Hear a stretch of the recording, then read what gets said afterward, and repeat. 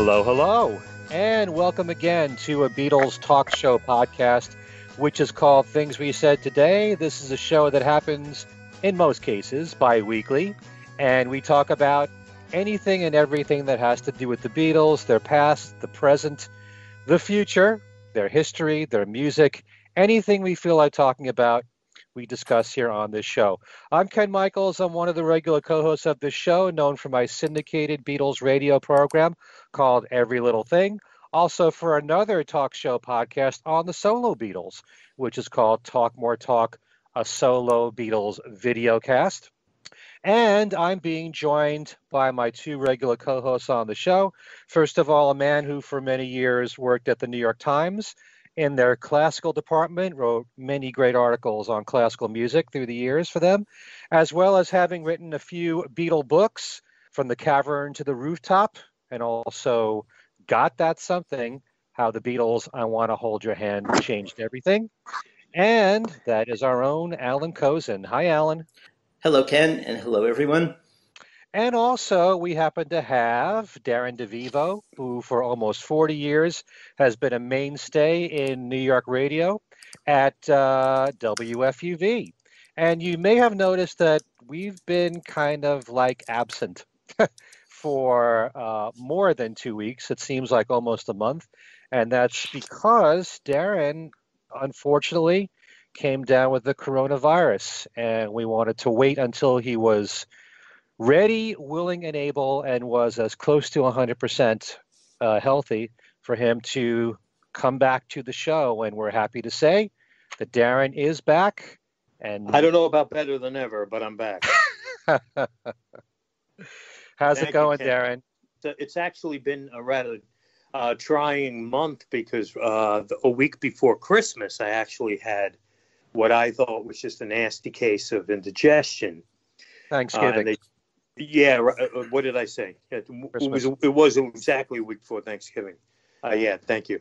I thought I had a nasty case, and it's happened to me before in the past, very infrequently. But, bad indigestion, chest pains. Many, many years ago, I thought I was having a heart attack, and turned out it was, a pancreatitis attack. They found gallstones. So, we're going to have the gallbladder removed, and then boom, COVID arrived. And the whole gallbladder thing got pushed to the side. And so I've been out of commission with coronavirus, the Rona, as I was calling it. And it definitely is a very strange virus that it sometimes is no different than maybe having the flu. But yet at the same time, you feel these strange symptoms that come and go that have nothing to do with each other. And then you realize, wait a minute, I've had a low-grade fever for a week now. That's never happened before, So it really messes your head up and taps you of energy, and you just don't feel like doing stuff. And as a result of that, ended up taking a few weeks off from WFUV, which was even extended because I had actually taken the Thanksgiving week off before I got sick. Then I got sick. I'd already put in for Christmas, the Christmas break, the 2 weeks here off. So it's like I've only really been on the radio for, I think, five times over the past 5 weeks or so, and won't be back till early January. But the Rona is fading off. They say I have antibodies now. So I guess that's good. Yeah. And we march on. And just when you thought 2020 threw every curveball at you it could, it finds another one. Sure. Yeah. And your whole family had it. Yeah, it was. We shared it. It was nice. My son. I don't know if you'd call it nice. But, very cool the way we share things in this house. Here, Dad, thank you. And then my wife got sick and my daughter got sick. But the kids, they're in their late teens, early 20s. It seems like they bounced back in a couple of hours. I mean, it was a few days. My wife and I were like dragging on the floor, and we were getting last rites, and it was much longer, prolonged, weird symptoms, pain, everything, loss of smell. I was getting pains in my hands when I would pick things up. Very bizarre. And a few that I was told before we started recording the show, please, Darren, don't tell them about that. It's disgusting. So, but I'm alive and almost well and ready to wrap up the year. And McCartney III came at the right time to kind of, as I was coming out of my rut, there it was. But more on that later. Yeah. Well, we're certainly glad that you are back, and certainly for McCartney III. And we had also planned on doing a show on Double Fantasy for its 40th anniversary. For something that important, we wanted to wait till you were ready. And when it comes to John, because we also know that there's going to be a Plastic Ono Band box set coming out, we're going to do a special on that. There will be other Lennon specials that we'll be doing fairly soon. But we also thought, since McCartney III just came out, it's all new music, it's something to celebrate, that we would make that our next show. And that will be our main topic. But as usual, we have a lot of news to get to here. And since we haven't done a show for about a month, quite a lot has accumulated. And just from the past weekend alone, between McCartney III coming out, a new Ringo song, a major passing in the world of music, and also the big news about this teaser video that we were treated to. It came out, I think, Sunday night, which will lead off our news. This has been a whirlwind, a roller coaster this past weekend, certainly for me, of mixed emotions, exhilaration on one hand, and then sad news of a major passing, which we'll talk about. And but we'll start by talking about this brand new film that we were treated to, that I'm sure everybody listening to this program has now seen. This is for the upcoming Get Back film, and it had an introduction from the director Peter Jackson explaining how the pandemic caused a delay for its release, and they had to continue working on it in New Zealand, where the pandemic is under control. And after that, they presented a montage, which was about 4 minutes long, taken from the film, of the Beatles having fun, clowning around, and rehearsing the songs Get Back and Two of Us. And this was a real joy for, I think, every Beatle fan to watch of what's to come. Picture quality was just absolutely stunning. Mm-hmm. And I wanted to get your take on this teaser, starting with you, Allan. Yeah, I mean, like you say, the quality was spectacular, which, I mean, even if they were just to do the old Let It Be movie as it was, but in that quality, that would be a huge improvement. But, this is seemingly intended to show a completely different side of the Let It Be sessions than we had seen. Although, those of us who have listened to all the bootlegs and the Niagara reels know that there were plenty of times when they were having fun, and when, John, for instance, was being, uproariously funny, and everybody was into it. So, in a way, everybody is taking this sort of reductive idea that, the Let It Be film made it seem like they just had the most horrible time and couldn't stand each other, which is actually not true. If you go back and watch the Let It Be film, that has some fun in it too, and that, now Apple is showing us this other side, and are they revising history? And, history and, well, not even history, but just reality is nuanced. Don't people understand that? I mean, surely, it's clear. You spend a month doing recording sessions for an album, you're going to have good times and you're going to have fights. And in the Beatles' case, there were other things going on that were, concerns for them too. So, I wouldn't take too seriously either the idea that, Apple is trying to rewrite history. I think it's just trying to show a little bit more of the history than we've seen, or that, that they really, really had a spectacular time and didn't fight at all, because we know that they did fight too. So I'm looking forward to seeing it. I really wish that he would put out all 56 reels, 56 hours of tape. That's what I want to see. But whatever we get to see, I'll be happy with. And you know, if this is the quality that we're going to get, that should be great. Yeah. Well, I've always said the more material you get, the more that you learn. Yeah. And I remember when we did our show on Let It Be, the film, a while back, and it was the first time in a long time that I had watched the film. I was amazed at how I didn't find it so depressing. Yeah. And it's just for all these years, you keep hearing about it being, such misery, those sessions. And a lot of that you have to blame John for, because that's how he remembered it and talked about it in interviews. A lot of that comes from he watched the film with Jan Winter, and that was like I think he saw it privately with him with Yoko, and he wept as he watched it. And those are the memories that he probably has of the Let It Be sessions. Yeah. And so you hear that through the years, and you think, oh, these were the most horrible times on earth.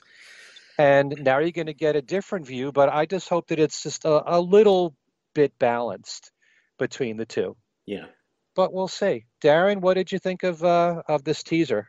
Oh, it's incredible. Immediately, of course, like everyone else, the things that jumped out at me was, holy smoke, the quality. And boy, they're having a lot of fun. And this seems like they're trying, not the Beatles, but Peter Jackson and company are trying really hard to paint a new picture of the environment within the band. The third thing that struck me was, boy, George has wild colored clothes. I mean, there is a scene there where George. I mean, I'm assuming it had the outfit had a battery pack in the back, and they had some great clothes. The Beatles, I got to say, in those clips. But then if you watch it, you pay attention. It seems like the majority of the footage used was taken when they were in the Apple studio. That's right. And then you realize, well, supposedly the tensions and took place early on when they were in the Twickenham film studios. That things lightened up a bit when they got to when they got to Apple Studios, when Billy Preston joined them, which was the last, I guess, approximately couple of weeks. And a lot of what we saw in those clips was in the Apple Studios, where maybe the mood had changed and lightened up a bit. That's true. At the same time, like you said, Allan, you're together working on a project, whatever it is, for almost exactly 1 month. There's two of the girlfriends hanging around. The first couple of weeks, you were forced with having to get out of bed at 5 a.m. and go to a big studio, something you're not used to. Stuff's going to happen, bad and good, And of course, the most talked about scene, George kind of having that little argument with Paul, is what everyone talks about over the decades. And Let It Be gets this stigma, the movie, of it being them breaking up. Well, there's other stuff. And we know now that, with the White Album, we know that when at least the tape machines were rolling and the mics were on, the Beatles were able to put everything personal and business aside, make music, and that's when, as a group of brothers, that's when they were at their best. That's what you heard with the White Album. You didn't hear the bickering that may have happened 2 hours earlier, when they were sitting in the control room talking about a business matter. So, but on the surface, the quality, and it was long, so you felt like it wasn't a 30-second trailer or a teaser. This was substantial, 3-4 minutes of footage. It was enough to say, all right, I think 2021 is going to be a better year. We got this to look forward to, and I assume there will be no change in plans with the box set, the audio stuff, and still, I don't see how the original film is going to fit in all this being reissued, but that's part of the plan, is it not? The original movie reemerging somehow. It is. It was anyway. Yeah. I wouldn't be surprised if that kind of gets brushed under the rug, but we'll see. No, from what I heard, it was going to be released separately on DVD and Blu-ray. on its own, not part of a Let It Be package. At least that's how I understand it at Okay. this moment. But you know what you mentioned, the argument between Paul and George, I think over the years has been so overblown. Mhm. And anyone who's been in a band, if you watch that, they'll think this is nothing. Yeah. Right, It's a typical argument. right. And but will this new film even cover when George walks out on the band and quits temporarily? You know, there's that side of it too. So we shall see. And I Yeah. did love, by the way, in this teaser, especially when they're rehearsing two of us, and both John and Paul are singing it at each other, and their teeth are clenched like they're angry. You know, that was really funny to see. And Ringo's Yeah, that was. all green suit that he Yeah, wore. like I said with the clothes, it's like holy Yeah. smoke, these guys, and it looked like it just looked like the way just the colors. I don't know if this would have been the camera crews doing. I mean, the sets in Twickenham and Apple Studios, just there was a warmth to the environment. I don't know if you guys know what I'm getting. There was just like a tint of coloring, which was probably again camera crew, lighting and whatnot for the films. That's really cool. It really jumps out at you. Yeah. Oh, you know, what was really cool was that they, like in a row, they showed Ringo, then Paul, then John, then George, each at the drums. Right. Yeah. That was, as you know, how often do you see John or George at the drums? You know, that was a very clever thing to do in this teaser. But yeah, very enjoyable and certainly whetting our appetite. Yeah. And let's just hope that COVID doesn't cause any more of a delay in this for being released in theaters. All right. So for all the other Beatle news, I'm going to break it down here by different Beatles. And we shall start with the one that has the least amount of news, and that is George. And something that we heard about a few weeks ago. In fact, Allan, you alerted me to this, and I'm so glad that you and Darren are doing the show because I know how big Dylan fans you are. There was an announcement that there'll be a 3-disc box set from Dylan called 1970, which will include outtakes from his albums New Morning and Self Portrait, released that year. So this is actually a 50th anniversary release. Actually, it'll be 51 when this comes out. This will have outtakes from a session that Bob had with George Harrison on May the 1st, 1970, where they played 9 songs, including covers and Dylan originals. And among the Dylan songs are One Too Many Mornings, Gates of Eden, Mama, You've Been on My Mind. Also, the Everly Brothers, All I Have to Do Is Dream, and Carl Perkins' Matchbox. It's coming out February the 26th. So my question to both of you, if you know the answer to this, back around 10 years ago, part of the bootleg series of Dylan, I think it was volume 10, it might have been, had a few tracks from the May 1st, 1970 sessions. And there were songs like Working on a Guru on there and Time Passes Slowly. And George was on those, and they're not listed on here. Well, those are from November 68. Those Okay. tracks. Yeah. The other thing that this release that they announced for February was a little surprising because just a few weeks before that, Dylan had released another of those 50th anniversary sets, to deal with the European copyright issue, and it came out through one store in England with a very small amount, and they instantly sold out before anybody even ever heard of it.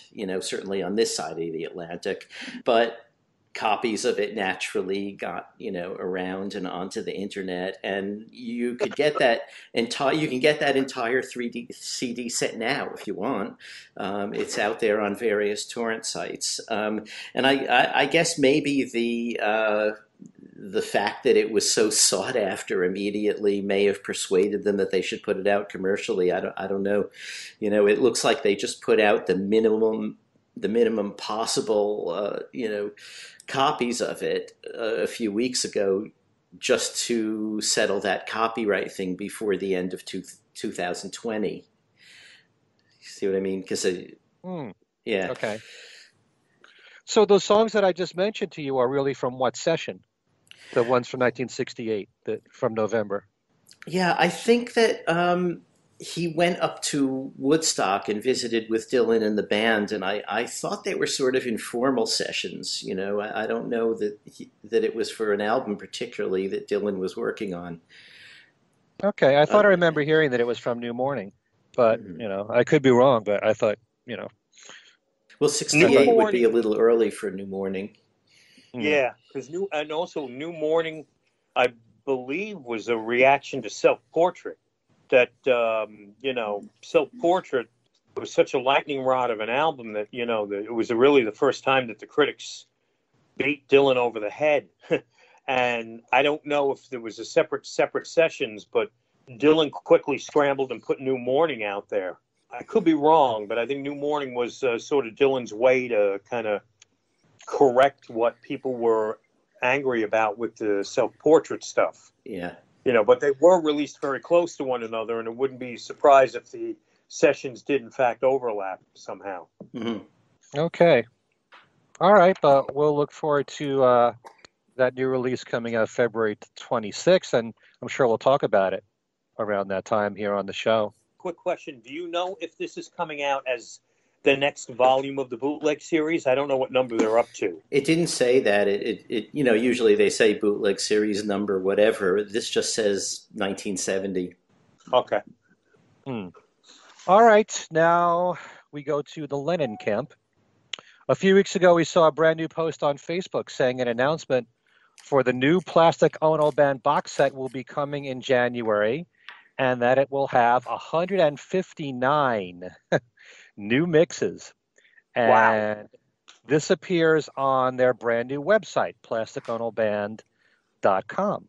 Thanks to Kevin Martin, one of our listeners, for alerting us to that. So a lot there to delve into on this Plastic Ono Band box set. So I'm reading this as though the announcement is in January. That doesn't mean the box set's in January, although it might be. So we just know it will be soon. Okay. John's recent compilation, Give Me Some Truth, will have an exclusive vinyl release through Target. And it will be an opaque blue vinyl, and it's due out February the 19th. Thanks to Tom Hunyadi, my co-host on Talk More Talk, for that information. John is also on the front cover of the February 2021 issue of Mojo Magazine, issue 327, with the heading on the title, John Lennon 1940 to 1980, The Long Goodbye. There was also a wonderful piece done on NHK World Japan TV, an interview with Sean Lennon, discussing the new Give Me Some Truth compilation and how important it is to him to keep John's music and his message of peace alive in the world. And from Consequence of Sound, we hear that on January 8th, what would be David Bowie's birthday, to celebrate two unreleased cover versions that Bowie made, one for John Lennon's mother and Bob Dylan's song Trying to Get to Heaven, will be released as a limited edition 2-song 7-inch single from Rhino Records. There'll be a total of 8,147 copies made, the first 1,000 of which will be cream-colored. Digital downloads and streams are being promised, and Bowie recorded his version of Mother with Tony Visconti as the producer for a John Lennon tribute compilation album that never happened. Tony Visconti, known for being a producer for Bowie for a lot of his classic albums, and also, on the Beatles side of things, working with Paul on Band on the Run, and also at one time married to Mary Hopkin. And May Pang. Okay. And May Pang. Very good. News on Ringo, and there's plenty of news on him. He just made available a brand new song about peace, love, and friendship called Here's to the Nights. It's part of a 5-song EP called Zoom In, which he recorded in his home studio over the last 6 months. The EP is officially coming out March 19th next year. The song Here's to the Nights has Paul McCartney helping out with backing vocals, Steve Lukather on guitar, Ben Montench on piano, Bruce Sugar on synth guitar, and on bass, Nathan East. Also on the record are Joe Walsh, Sheryl Crow, Chris Stapleton, Lenny Kravitz, Ben Harper, Dave Grohl, Jenny Lewis. Just about everybody in the world seems to be on this new record from Ringo. And it was written by the great Diane Warren, one of the most successful female songwriters of the last few decades. The EP has Ringo collaborating with a variety of songwriters and producers, including Jeff Zobar on the title track to Zoom In, Zoom Out. And that song also features the Doors' Robbie Krieger on guitar. Another song is Teach Me to Tango, written by Sam Hollander, who worked with Ringo on the last album, What's My Name? He's known for having worked with bands like Panic at the Disco and Weezer. Another song is Waiting for the Tide to Turn, co-written by Ringo alongside reggae pioneer Tony Chin and engineer Bruce Sugar. And the last song is called Not Enough Love in the World, written by Steve Lukather with fellow Toto member Joseph Williams. You can now pre-order the EP on most outlets, including Amazon, where it's available on CD, vinyl, and digitally. Ringo also posted a holiday message wishing us a Merry Christmas and a different New Year, and showed us some of the sessions that took place for Here's to the Nights in a video, and then released his own video for the song with all of those musicians involved. So from each of you, I'm sure you heard the song and hopefully saw the video. What were your impressions? Darren, we'll start with you. I like the song a lot. I have heard it a few times. I think my reaction to it is similar to how I reacted to Liverpool 8, the song Liverpool 8. Liked it a lot. Have no issues with it. It's not like, going to change the world, but it's another solid Ringo song. And, I like it. Sounds like I don't like it the way I'm reacting, but I do. I do like it. And I'm looking forward to the EP. I still wish he would have done a full-length album.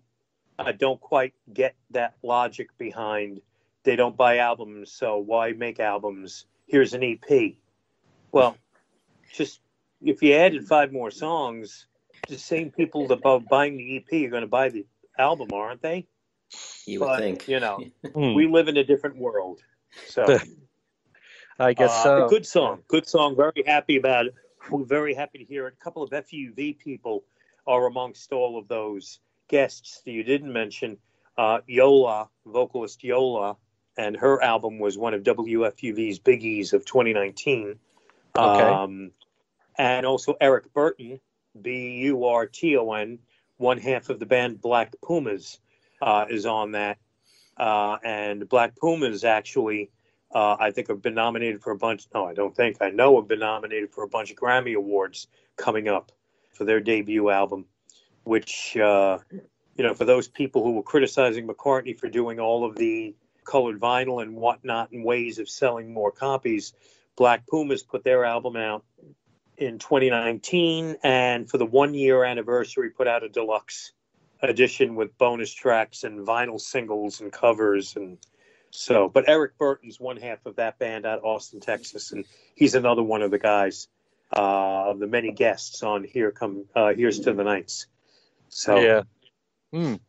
And also, if you watch the video, I kind of feel like the backing vocals for Paul were pushed up in the mix.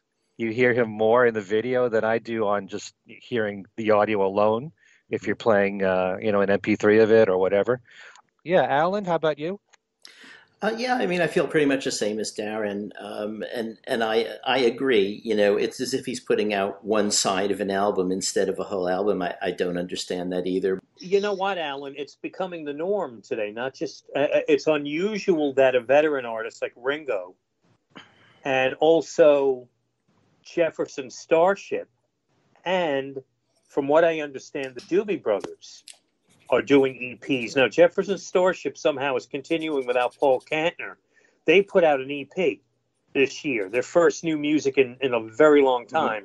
The Doobie Brothers said that they were going to release an EP, and then their 50th anniversary tour got postponed to next year. I assume the EP comes now next year.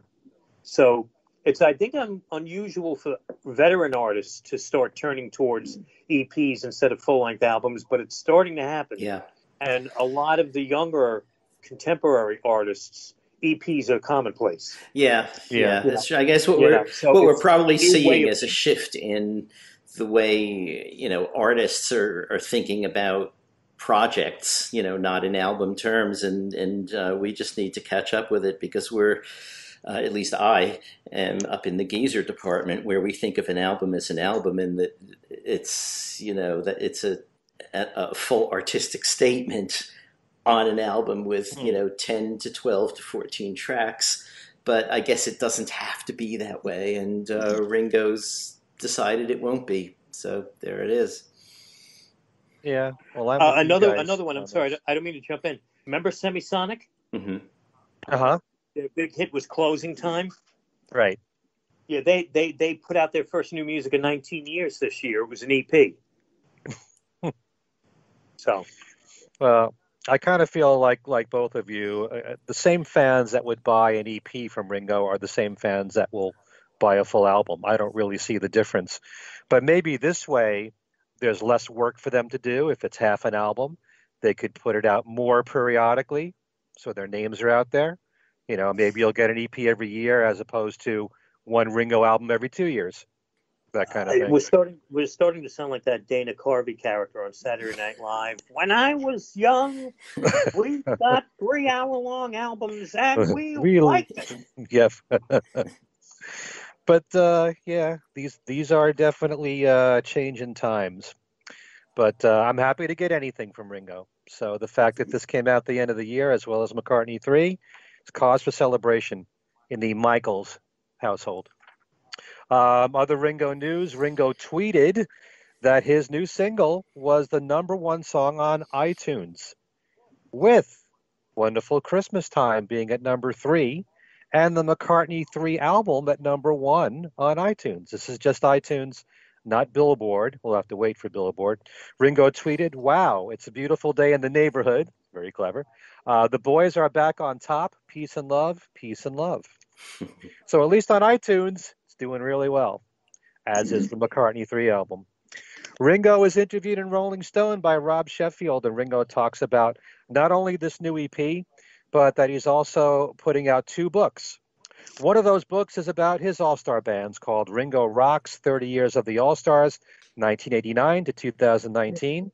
It's a new retrospective limited edition hardcover book available exclusively online at Julian's Auctions for $39.99, with proceeds going to benefit Ringo's charity, the Lotus Foundation. It's described as a commemorative photo memoir featuring some never-before-seen photos of the All-Star Band's 30 record-setting years in the spotlight and life on the road, compiled by Henry Diltz and Jill Jarrett, as well as exclusive images from many other photographers and members of his touring crew. Along with the photos are Ringo's candid stories, looking back as the leader of one of the longest-running touring bands in the world, and all that goes into managing a band of legends. It also includes a foreword from Joe Walsh, and there are sections in the book that covers Ringo's world-renowned exhibition, Ringo, Peace and Love, that was at the Grammy Museum in 2012, and also Ringo's induction into the Rock and Roll Hall of Fame in 2015 is covered here as well. And there's even a chapter on Ringo's love affair with Ludwig drums. You can also order a copy of this book autographed by Ringo, for which only 500 copies were made, and that will sell for $495. If you'd like to order the regular copy, or you want to invest in this rare version of the book that Ringo has signed, go to juliansauctions.com. That's JULIENS, not like Julian Lennon. julianauctions.com. Ringo also has a second book coming out, Painting is My Other Madness. So this is something, the All-Star Band book is something I've been wanting for a long time. I wondered why it took so long for Ringo to actually decide to do this. So many great All-Stars he's had in all the lineups through the years. It would make a great coffee table book, I've thought, through all these decades, but I'm glad to see this is being done. Give me a minute here. You guys talk amongst yourselves. I'm emailing Santa Claus. and trying to get something added onto my Christmas list. Ringo rocks, autograph version. My wife will pay for shipping. Okay, go ahead. Next. Sorry. Well, Ringo could be Santa Claus. I know he wants to be Santa Well, I want to be. Oh, God. Other Ringo news, he was interviewed in the Beverly Hills Courier, a piece called A Rare Conversation. He also appeared on the Today Show on Thursday, December the 17th, talking about, the new album. And that's about it for Ringo news. Did you want to talk about the Today Show interview, Darren? For some reason that morning, I had NBC on, and they were going to have Ringo on. I was like, oh, that's great. I'm going to catch this. And so it was a lot of fun. Nice to see him get some really good exposure. And it was also, the timing was a little interesting, too, with McCartney's album coming out. I wonder if any of that if there's anything that, that they take into consideration when things get announced. The timing was kind of interesting to put out the new song a couple of days before McCartney III is about to be released. But yeah, it was a good interview. I don't really remember it, though, now, but I did see it. I think they both wanted to make a statement, Paul and Ringo, and put out something right before the end of the year, a year that for most of us has been the most miserable, just to have something to celebrate, even though in the case of Ringo, it's just one song. But the announcement about the EP in March, goes along with it. And just to see Ringo so positive, and he looks so damn great. And, if you listen to the new song, his singing is really good on it. And in fact, at the very end, he holds this note, which kind of reminds me a bit of what was said about With Little Help from My Friends, how they used to encourage him to hold that note at the end of the song. But his voice sounds really good on the new song, which, by the way, really has a New Year's Eve kind of feel. Lift the glass up and here's to the nights we won't remember and the friends we won't forget.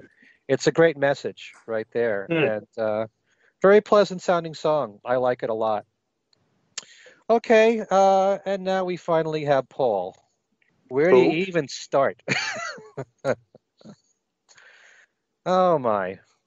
We'll start with the announcement on December 21st that a special offer was made on Amazon that you can order McCartney III as a digital download for only $3.99. The offer was good for 3 days. Great price right there. Last show, we learned that in addition to all the various colored vinyl and CD bundles being released, they issued a CD and SHM CD version of McCartney III in Japan that has all 4 bonus tracks that are on the colored CDs.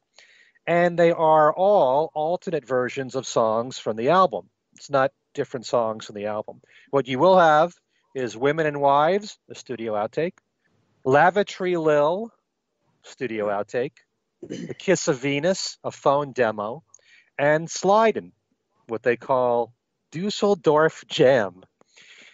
It was announced a few weeks ago that there was an exclusive new yellow vinyl version from McCartney III now available with 3,000 copies made available worldwide.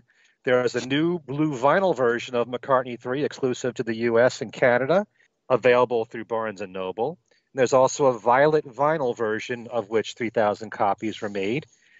And just announced last Thursday, if you can keep track of all this, you can get the McCartney III album as a deluxe digital album through his website with the same 4 bonus tracks that I just mentioned that are on the Japanese CD and colored CDs. Huh?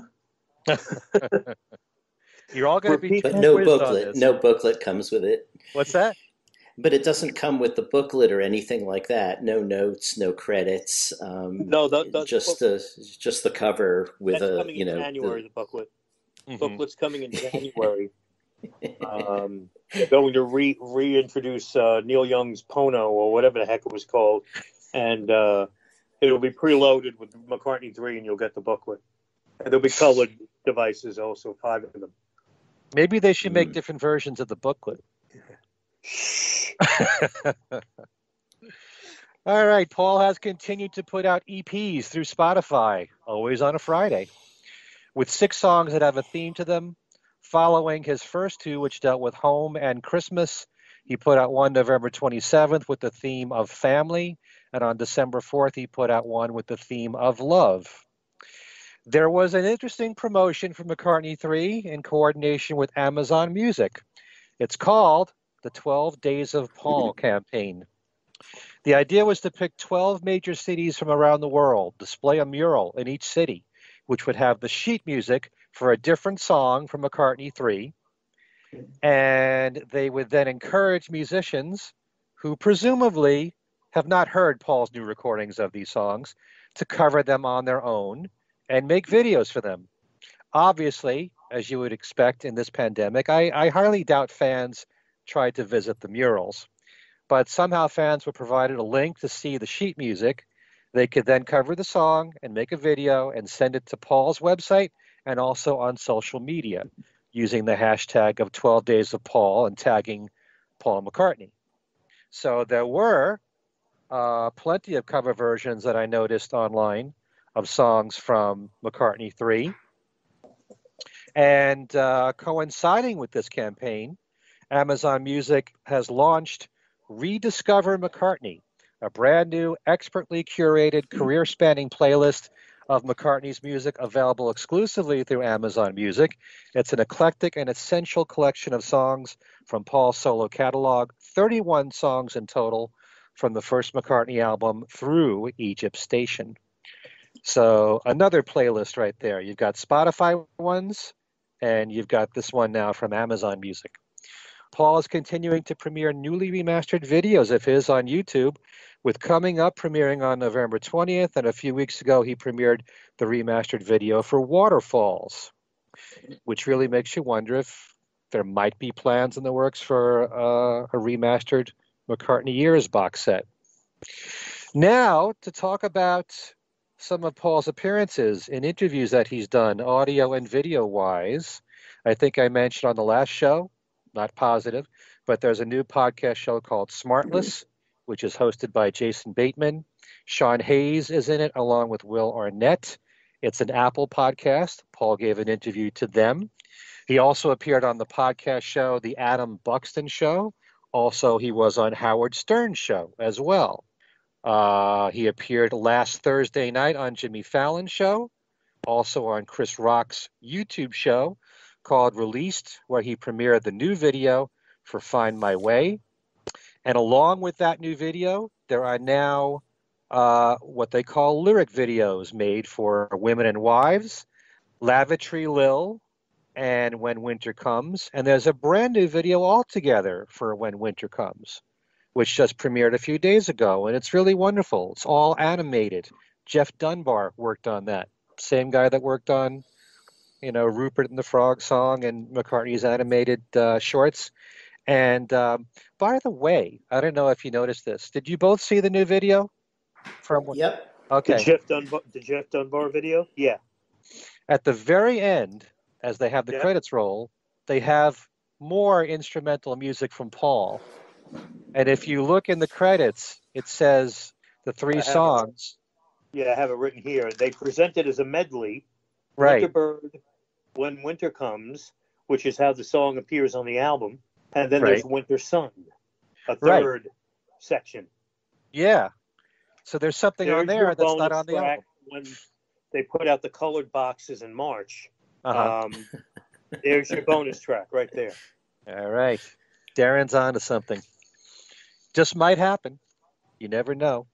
A few other things. Last Friday, he was on BBC Radio 4 on the Today program. He was on BBC Radio 2, Idris Elba interviewing him. Also CBS This Morning, this past Sunday. And on Apple Music, there was a really great video interview that Zane Lowe did with him. So with all these different interviews, would either of you like to comment on any of them? Did we mention Chris Rock as well? Yes, we did. Okay. Yeah, it's hard to keep track of I know. So many of them, but yeah. Well, we learned that, I don't know if any of you knew this, but he dreamed yesterday. No. Who broke that one? I think it was all of them. No. Yeah, they were generally pretty interesting interviews. I mean, he did a few of the old classic stories like Dreaming Yesterday and, Getting better. Getting better. But, I mean, I suppose there might be a person or two on the planet who hasn't heard those yet. So this is their chance. And, the Zane Lowe one, as you said, was really, really pretty good.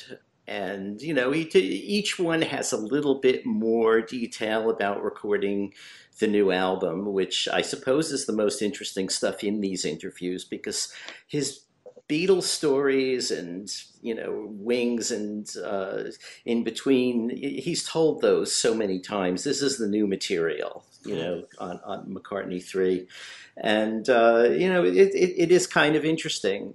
I don't know, they have been pitching this as a surprise album, and I suppose it was in the sense that he wasn't scheduled to put out an album in 2020.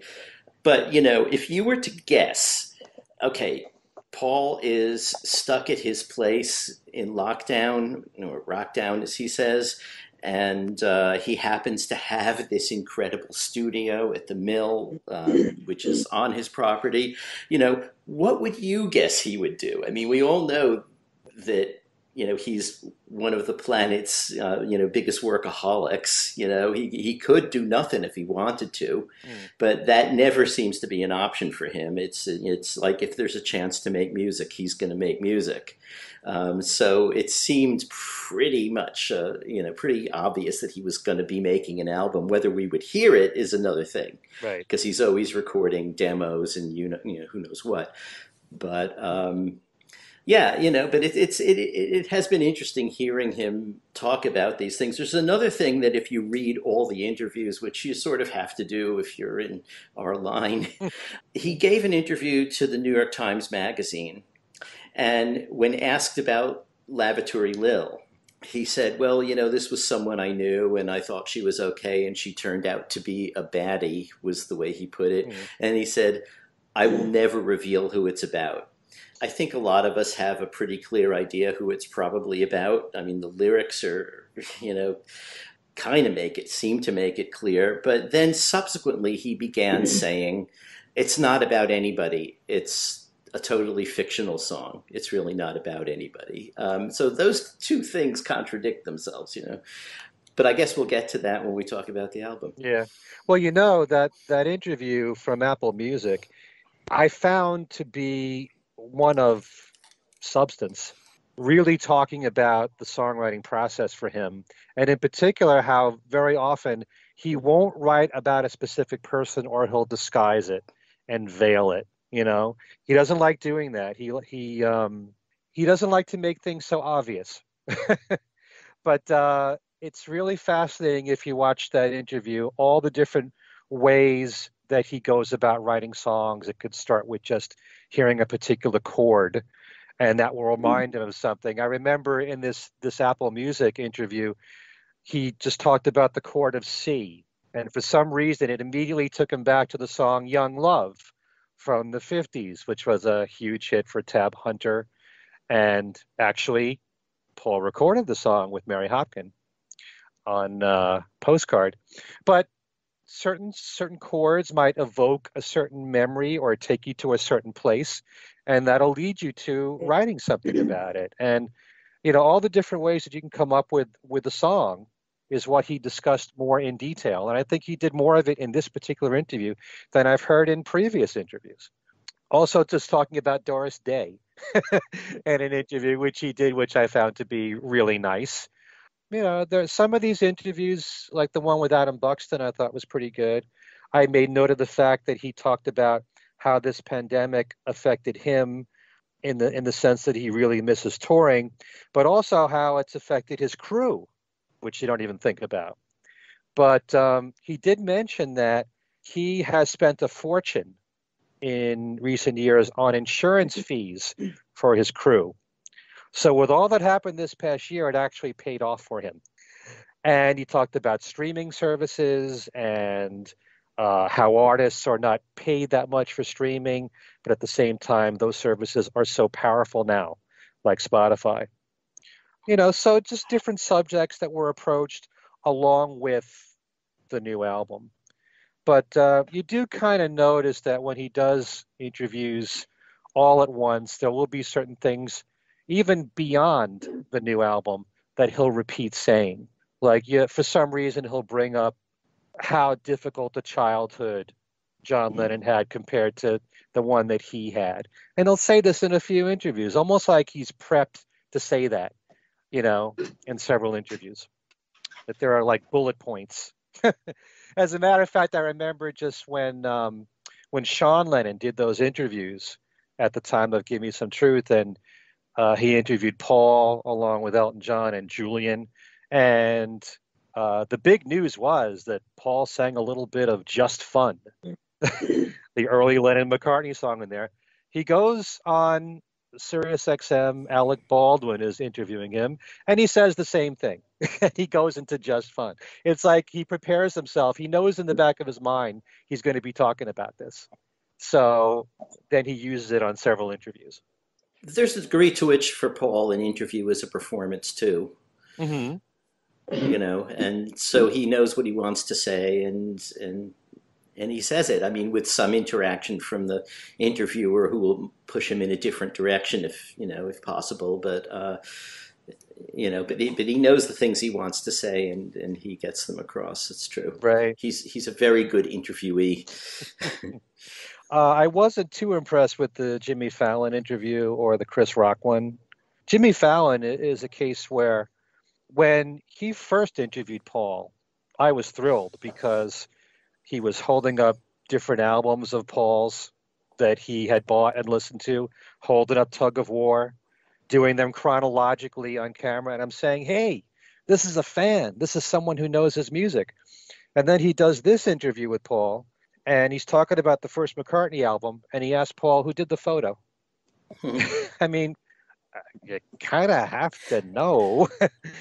Yeah, I think in some cases people are hard on interviewers, but a lot of the times, especially I would think for a TV interview for a very broad popular audience, it isn't necessarily just Beatles fans. I think they, sometimes ask questions that they know the answer to, but feel that the answer needs to be put out there. So he'll ask a question like that he knows the answer, but wants Paul to say on the show, what it was. I'm pretty sure that maybe I'm just being too generous, but I think that's probably what's going on in cases like that.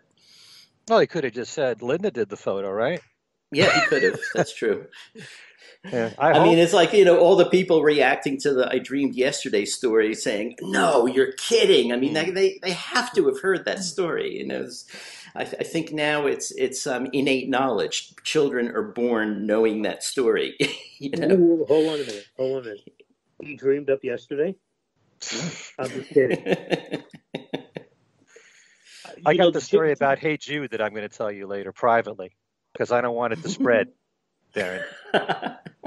Jimmy Fallon's a little bit too much of a fanboy for me, not only with the interviews he's done with Paul, but other artists as well. And I didn't see it when it happened live. I was sick at the time.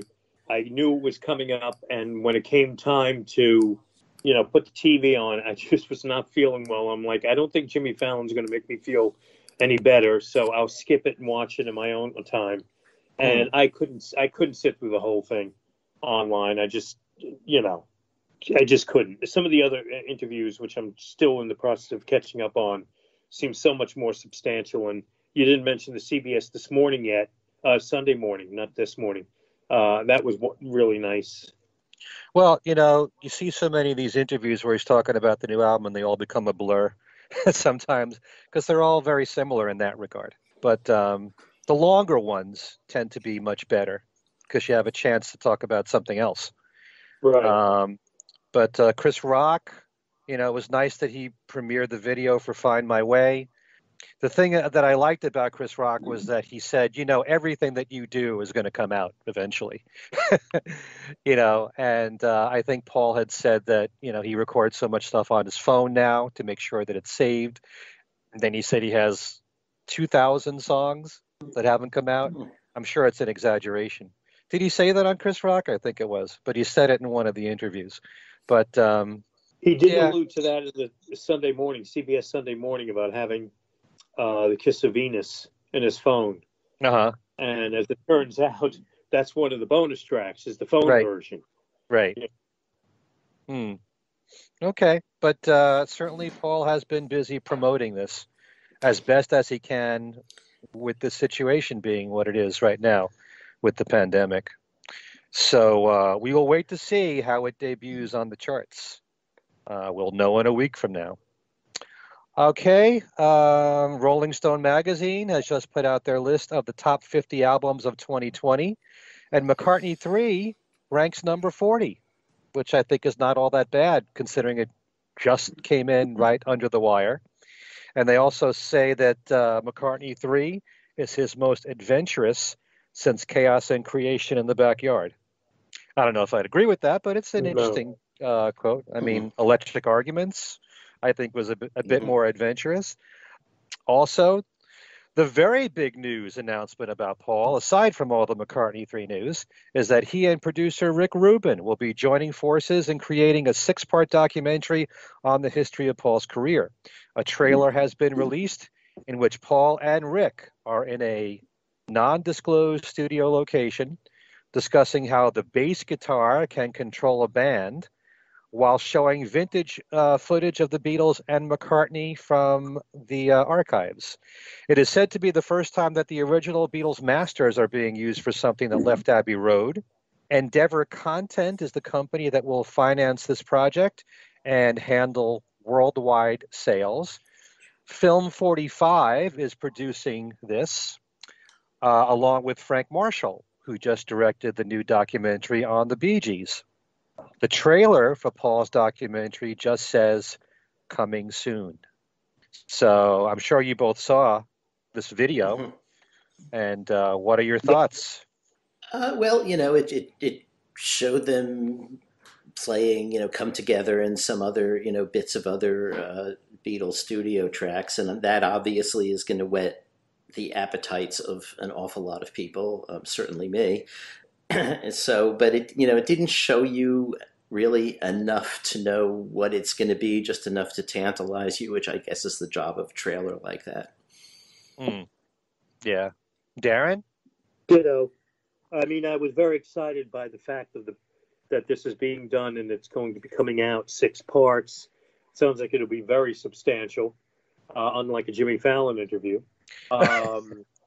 But it wasn't enough of a teaser to really, didn't really totally explain what this was all about. Then afterwards, it's a 6-part thing with Rick Rubin.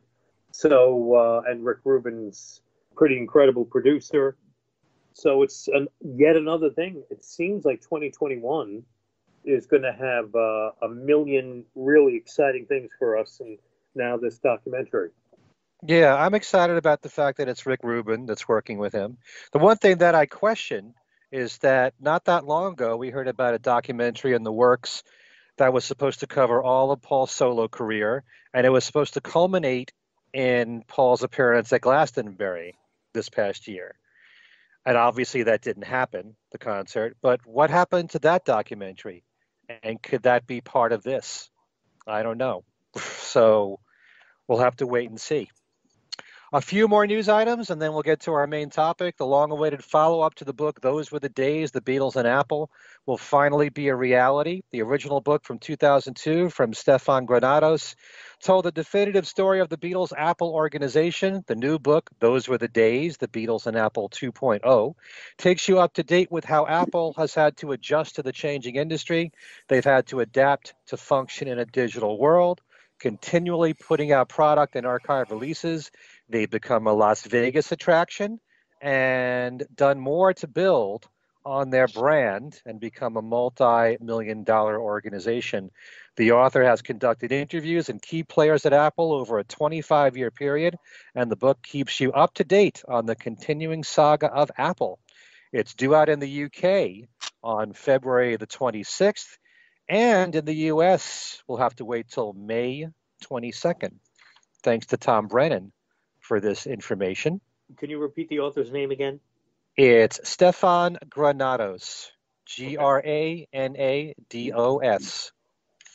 And one last item here, BeatleNews.com reports that a 180-minute documentary on the life of Neil Innes, covering his full life story from the Bonzo Dog Doodah Band, the Ruddles, and his collaborations between the Beatles and Monty Python, just aired on BBC Radio 4 Extra, which is a BBC digital radio station. It was in 3 one-hour installments. The series was called Neil Innes, Dip My Brain in Joy, and it already aired on BBC Radio 4, but it's still available at this link. You can hear all 3 of these programs. It will only be available for a short time at bbc.co.uk/programs. That's bbc.co.uk/programs. And just a few more news items. New cover versions have come out.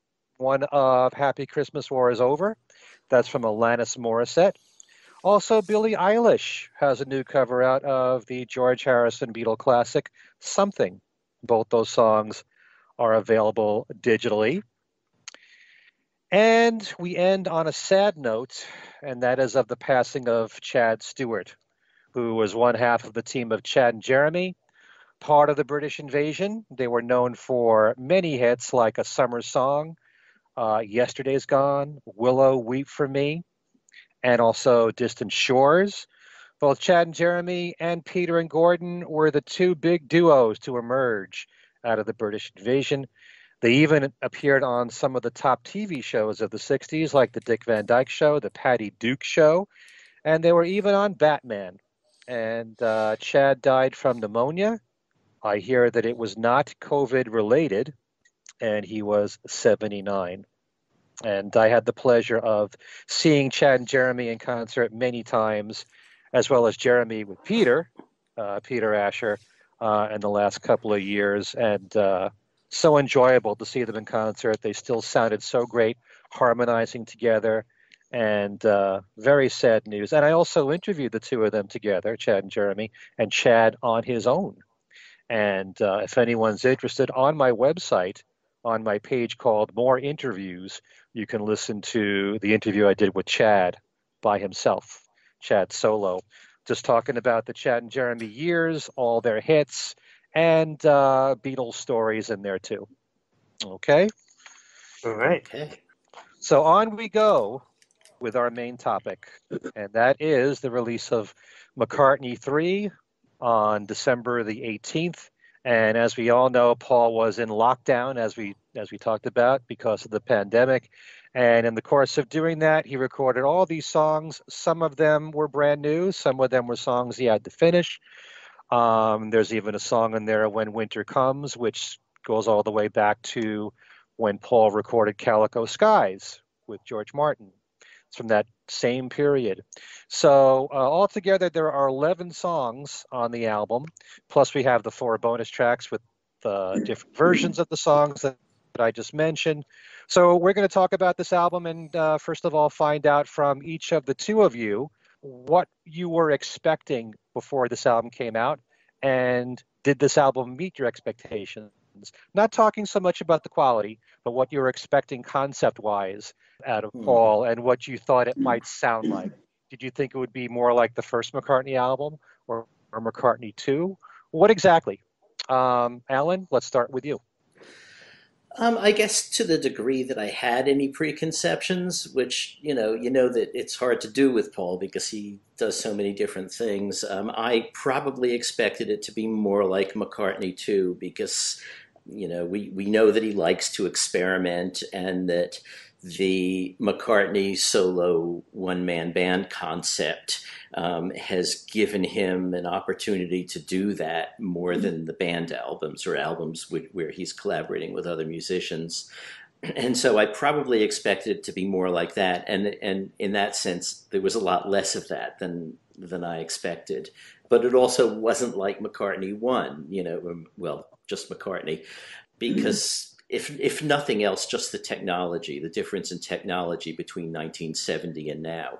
I mean, with McCartney, he had the Studer 4-track and a mic, Yeah, and no mixer and no VU meters, and it really was seat of his pants. I mean, that said, a bunch of that album was actually done in the studio, but he started it at home and decided by the end of December '69 that he had the start of an album, that it wasn't just a home project, and then went into the studio. I think he only did one. I think Every Night was the only thing he did at home after December '69. But I think he ran into frustrations with that setup, and yeah, it's different than the others. I mean, I don't think you can really call these a trilogy, which a lot of people are doing, because a trilogy kind of implies an overall, arching sense of structure that unites all three. To me, it also implies the idea, if you say something is a trilogy, what's implied is that it was meant to be a trilogy, which this wasn't, But Paul is going along with that. He is going along with it. It's even on his website that way. Yeah, I know. But I look at that as just marketing, I don't know. Because, if you look at it, I mean, he does a lot of stuff by himself too, it has over the years, even a few things with the Beatles, he played everything. It was just that, he's done a lot of things just by himself over the years as well. And going back to the demo for Come and Get It that he did for Badfinger, he did that in like an hour on his own in Abbey Road Studios. So, and I just think some of the Fireman things too. I mean, there's been some question about, well, is that a collaboration with Youth, or is it really just him? I kind of think that Youth's contributions there were more in co-production. And, we also occasionally he'll release something, just a little thing with, maybe a different version of Band on the Run or something. There's a couple of tracks that he's brought out weird, different versions of that he's done by himself. And they quickly disappear. They turn up on a radio interview or something, or, can't really remember where some of these are sourced from, but they're out there. So one thing I found interesting when this announcement was made about McCartney III is that a lot of people wrote in on Facebook saying that they thought that Chaos and Creation in the Backyard really was McCartney III, because Paul does play most of the instruments. He does have outside musicians like on Jenny Wren. And there's even one song like Follow Me, which has members of his band on there. But for the most part, it's more Paul than anything else. So, but it wasn't called McCartney III. Right. Yeah. Well, so the whole trilogy thing, it's take it or leave it, I mean, the case of Chaos Creation in the Backyard, the role that Nigel Godrich played on that album is so significant that even if Paul did play every instrument, there was no other outside input from any other musicians, I don't think you could have called Chaos McCartney III. I mean, because Nigel Godrich is so prominent in that sound of that album. So I never thought of it as that. I just thought Chaos, parts of Flaming Pie, parts of Driving Rain, are examples of Paul doing the whole thing himself. But there have only really been these three albums that, for all intents and purposes, at least 80%, 90% was Paul doing everything. Thus the McCartney names. So. Right. Were you thinking, Darren, this would be more like McCartney 1 or 2? I didn't expect it to be like 2, simply because of the time it was recorded in. I think what I was expecting was something maybe that was a little bit more like 1, and this was actually more finished and constructed as an album more so than both 1 and 2. But for the most part, I think it met my expectations because it had elements of 1 and 2 in it. For example, it was more finished sounding than 1 was, and there was more work put into the sound of the songs, which was the case also with 2. Yet it seemed as though, the organic nature of the instrumentation, 3 mirrored 1, whereas 2 was old tech, old synths and programs and loops and whatnot. So I don't know. It's kind of like a non-answer I gave there. I think there was enough elements of the approach and the song structure that 3, I guess, really did kind of meet what I expected it to be. It was a little more finished than I thought it was going to be, though. He bookends the album with Long-Tailed Winter Bird, whereas McCartney II wasn't like that. Maybe, McCartney 1 had more ad-libbed moments and made up on the spot moments. That's not the case with 3. I thought there would be more of those sort of fragments. Even McCartney 2 had, instrumentals that seemed fully fleshed out, but maybe would have been songs that had lyrics if they were meant to be on Tug of War or something. This album has finished songs with lyrics in there and on everything, almost everything, just about everything. So there was little elements of both of them. I think that the thread is simple. It's Paul doing, for the most part, the entire album, everything on his own at home. He didn't have any help on McCartney 2, right? There was absolutely no one else on McCartney 2. Right. But he did have Linda on 1. He, as Allan pointed out, 1 was recorded at home. Wait a minute. No, a good chunk of it was done at Abbey Road. So, and 3 has the help of outside engineers. And I have not really been able to get my hand on a physical copy yet, thank you to the Postal Service. But from what I was reading, if this is correct, as I turn pages here, a couple of members of his band appear on one of the songs. Yeah, sliding. Right. So, he does have a little bit of outside help, like Linda contributing to the first McCartney. I'm rambling now. I'm going in circles here, but I think there was enough of a thread to connect the 3 albums, and McCartney 3 did and yet didn't at the same time sound like I thought it was going to sound. Yeah. It was more, I think, ultimately more finished, more polished than I expected. It does say in the booklet that track 7, which is Slidin', he gives credit to Greg Kurstin, Alex Pascoe, Rusty Anderson, Abe Laboriel Jr., and track 11 also with George Martin and Bob Krashower. And so in the case of Slidin', you have to figure Rusty Anderson and Abe Laboriel Jr. are on there. With Greg Kurstin's name on there, you have to question, could this be something that might have been left over from Egypt Station? Mm-hmm. So, It does say that some part of McCartney 3 are tunes that, or fragments of tunes that had existed already. So that would kind of fit in there. McCartney, another similarity to me was that while Paul intentionally was recording McCartney to be an album, his first, McCartney 2 wasn't intended to be an album. And he said the same things about the first album, that he wasn't sure whether it was going to be an album or not. It probably wasn't until the end of December or the beginning of January 70 that he decided he definitely wanted to go ahead and finish it as an album.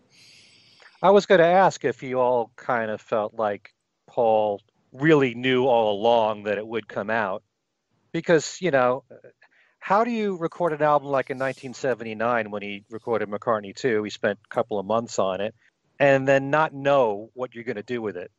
Are you really just going to sit on all this music? I have a difficulty accepting the fact that he didn't know he was going to release it. And here he is. But in both cases, they could have been demo. He could have looked at them at the start of the project as demos. We had this discussion, I think, about if Paul didn't get arrested in Japan in January 80 and Wings tours Japan and they tour North America later in the year, was it possible that McCartney 2, would it have been possible that McCartney 2 never saw the light of day? That's a good point. Once Paul was kind of recovering from being in jail in Japan and everything that was on the calendar got canceled for 1980, And then a realization, I've got all this music that I made last summer, and McCartney II was born. Mm. And in a way, if that is the case, then that's a big similarity to McCartney III, that maybe Paul was playing around with stuff in the studio and suddenly found that he had been given months of idle time that he didn't plan on. And McCartney III is born. And somebody points out to him, hey, you know, Paul, 70, 80, 20, 70. Huh, okay, there you go, new album. Yeah, obviously he didn't plan to do McCartney 3. It's only because of the pandemic that it happened. But I have heard that he did want to have it out by the end of the year because of the year ending 70, 20, yeah. Yeah, I don't think he wants to admit that publicly, but it's nice to be able to say that in a conversation. It's a good talking point. I kind of expected this album to be closer to the first McCartney album. I don't know why, it was a gut feeling with me. I kind of felt like he was more in an acoustic guitar mode. And certainly starting off the album with an acoustic guitar instrumental right in your face, like Long-Tailed Winterbird, I was kind of expecting it to be, you know, an album of Every Nights and A Man Who Was Lonely's. And, you know, quite different from that altogether. And I do like what you said, Darren, about this being like a more complete album. Whereas like the first McCartney album, a lot of people point to songs as being fragments and not really fully realized or finished, although that's part of the charm of the first McCartney album. But I do think that this album, McCartney III, has elements of both. The more experimental stuff, you know, like Deep, Deep Feeling, I would say is closer to a McCartney II right type song. I think that's what I was trying out before. I don't know if I did.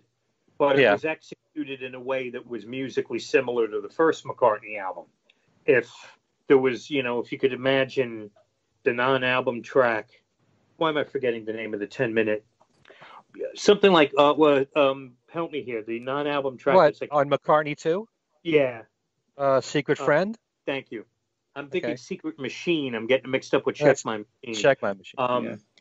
If you took Secret Friend and could somehow turn it into a McCartney track from 1970, long, sort of meandering, but give it more, less synthesized instrumentation, it could be Deep, Deep Feeling.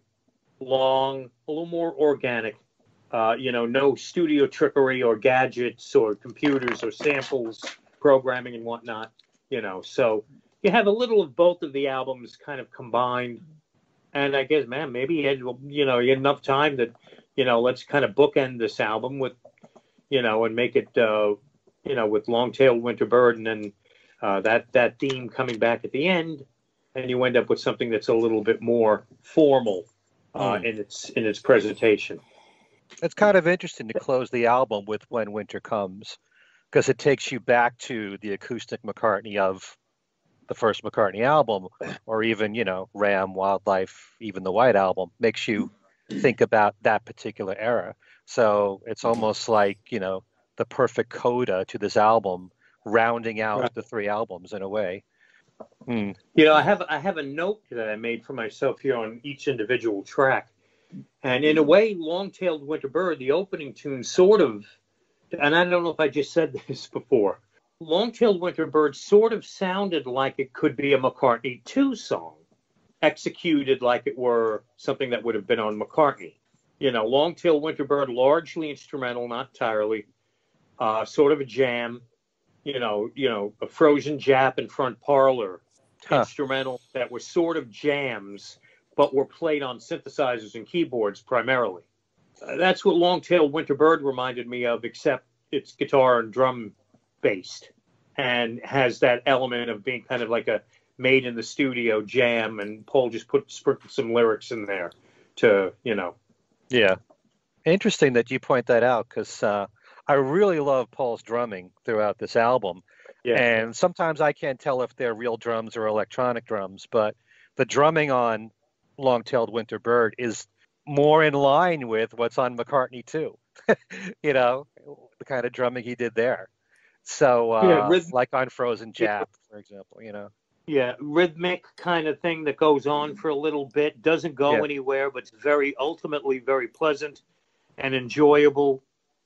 And, just again, the difference being long-tailed winterbird sounds, if you could stick it on McCartney, like it would fit better because it's drums and guitar and bass, and front parlor and frozen Jap are synths and computers and programs, and that's it. Yeah. I want to bring up a topic here that I had mentioned on my other podcast of Talk More Talk. It actually is a show to itself, this particular topic. But, in recent years, we've come to appreciate the Beatles' solo work when they're producing themselves.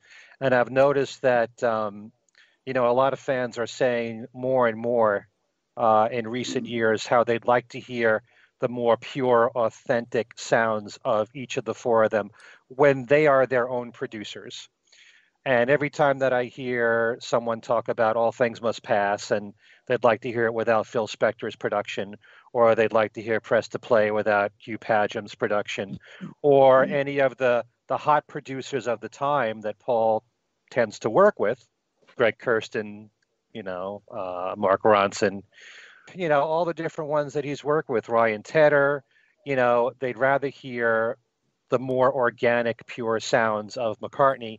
And for that reason, I believe the DIY albums of Paul have really grown in stature through the years, McCartney and McCartney II. And I think noticing some of the comments online from people who love McCartney III, that's part of the reason why. There was even an article that I had read, a review on McCartney III, where the writer had said that Paul has discovered that the best producer for him is Paul McCartney. So I'm wondering, with all that Paul has released throughout his post-Beatles career, do you kind of feel like you prefer to hear Paul when another producer is not putting his stamp or his influence on his music? Is he better when he's by himself as a producer? How do you feel about that? Darren, why don't we start with you? It's a great point, and I tend to lean towards wanting to hear Paul do it on his own way, because I find that looking back in his back catalog, I have not been shy about saying that I'm not nuts for the Tug of War album, because for me, while it was a very well written, very well produced, very shiny, and well put together album, the songs tended to be on the soft side for Paul. That was my main complaint about the first half of the 80s of McCartney's music, that kind of like 80s poppy thing. And I was more of a fan of what Wings did. It was a little more rock based from the 70s. Anyway, that aside, I have found that while I loved the production, George Martin's production of Tug of War at the time, and to a little bit of a lesser extent, Pipes of Peace and Broad Street, I find that today the production is a little over the top, especially on Tug of War. Like, for example, on the song on Take It Away, the horns are so shrill to me. They weren't in 82 when I heard the album for the first time.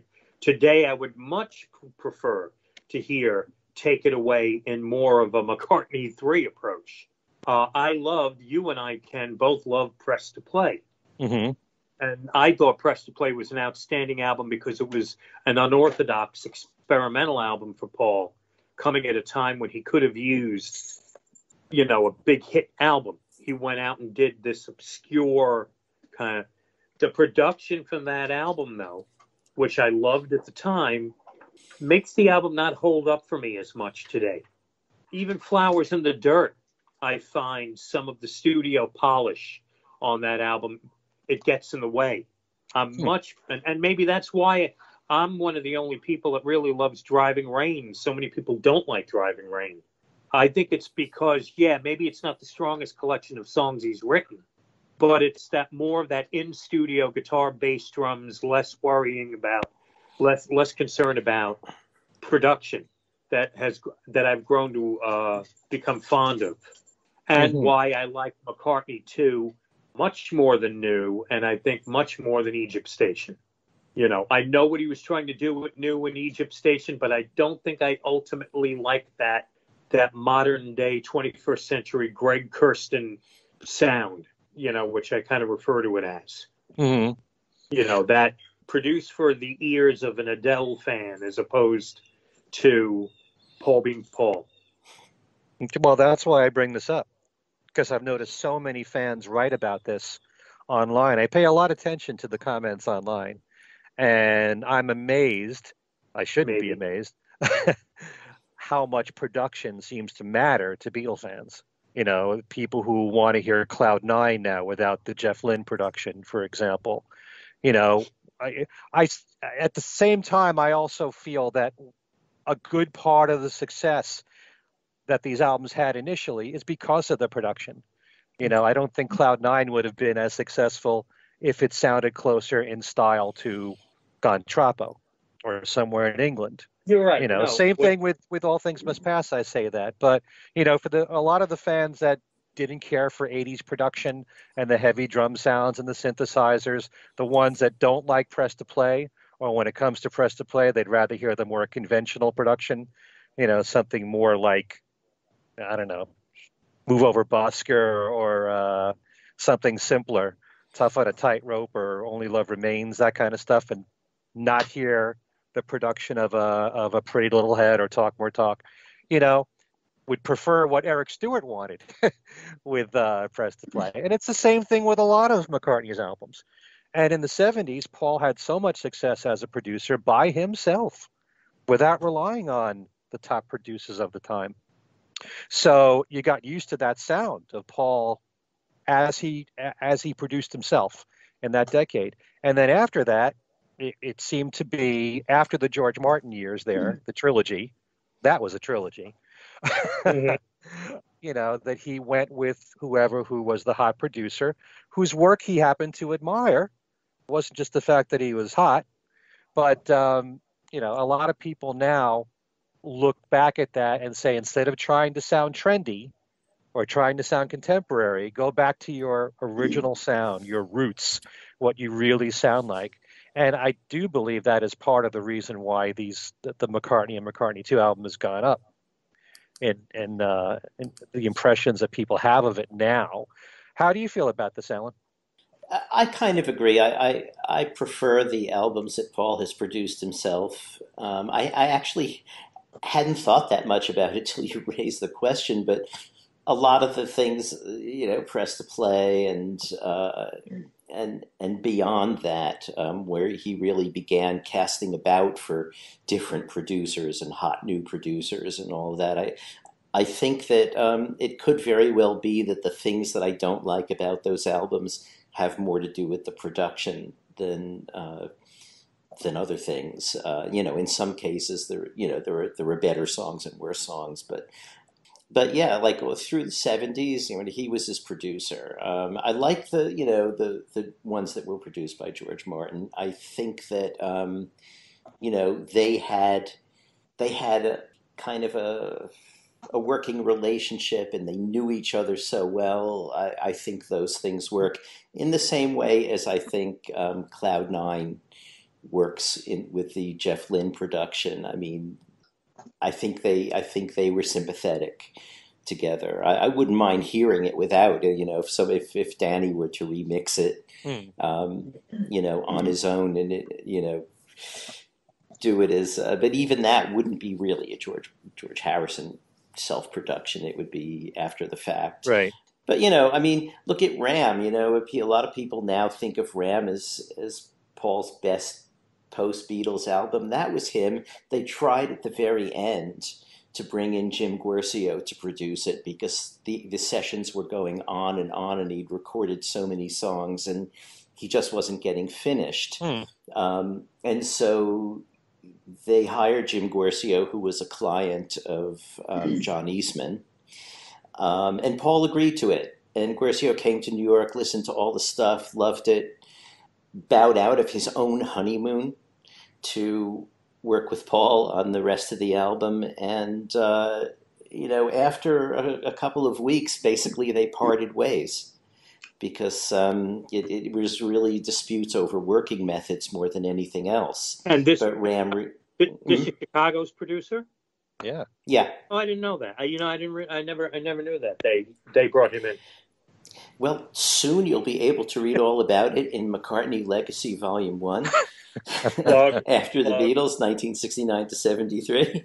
plug, plug, Out soon. plug. Yeah. Yeah, not out soon enough. That but was all set up, folks. That Allan told us beforehand that he was going to bring in James William Guercio in the conversation, and so well, I'm just kidding. well, I didn't bring up the topic. But yeah, his own productions. I think that he knows what he wants, and producers may have different ideas about what he wants, and I think Paul is interested in those ideas. I think he's interested in how someone else who is an experienced producer or a hit producer, whatever, what they make of his songs, and he goes with it. But I think in the end his own productions are generally better than when he's brought someone in. So I agree there. Very, very interesting. Yeah. Okay, so let's get to the songs on the album and talk about which ones really stand out for each of you. And do you find this album to be satisfying throughout, or are there some weak moments too? But let's talk about your favorites first. Let's start with Darren. Find My Way is a great song and a hit, possibly, if it had come out 40 years ago, 30 years ago. I really, really like Find My Way. In fact, Long-Tailed Winter Bird, which I liked when I first heard it, it has grown on me so much that, that's the best 1-2 punch to open an album up from Paul, for me personally, in a long time. I think there were moments on the album where it lags a little bit, but it never gets terrible. It never gets irritating or disinteresting. Some of the tracks that I thought lagged have grown on me, but if I had to pick out my favorites, I'd say Find My Way. I'd say Long-Tailed Winter Bird. He said, turning the page. Winter Bird, When Winter Comes at the end of the album, is another highlight for me. The Kiss of Venus is growing on me. I initially didn't like the falsetto vocal. The only Seize the Day is solid. In fact, Seize the Day's message is so much better than Come On People or some of the other, kind of like rallying cry type songs. It's another thing I didn't mention yet about McCartney III I like. I think lyrically it's so much better than Egypt Station and New. And it's almost like, I don't know if Paul actually... I would be interested in how he approached the lyrics on this album, because they're so much stronger than what he's done in recent years. But my key tracks are Find My Way, Long-Tailed Winter Bird, Lavatory Lil is strong. A lot of the tunes are still in the process of growing on me. I like Slidin'. I think the only tune on the album I think is a dud is Deep Down. And maybe Deep, Deep Feeling could have used a bit of editing. That might have made the song work a little bit better, but even though it meanders at 8.5 minutes long, musically, it's interesting. Right. But it is ultimately at 8.5 minutes long, one of the weaker moments, I think, on the album. And I think Deep Down is the album's weakest link. Women and Wives, I didn't like initially. It's growing on me now. I don't think I liked Paul's vocal on it. But the last time I listened to the entire album, which was earlier today, the day we record the show, I thought, you know what? His vocals are great throughout this album, really. He's doing what I wanted him to do. Yeah, he can't sing like he did when he was young, but he's figured out how to use the studio and use his voice at 78 years of age, where this is what I would prefer than hearing him attempt to sing maybe MMA's live. Mm-hmm. Well, I'm reminded of how when Egypt Station came out and Allan was pointing out that he's writing now songs that suit his voice, and he knows what his limitations are, and he's writing to that. So, what song specifically, Darren, were you impressed with lyrically, since you said you liked his lyrics here? So I'm trying to say here, I say that because I think more so that I really didn't like a lot of the lyrics on Egypt Station. They were too simple.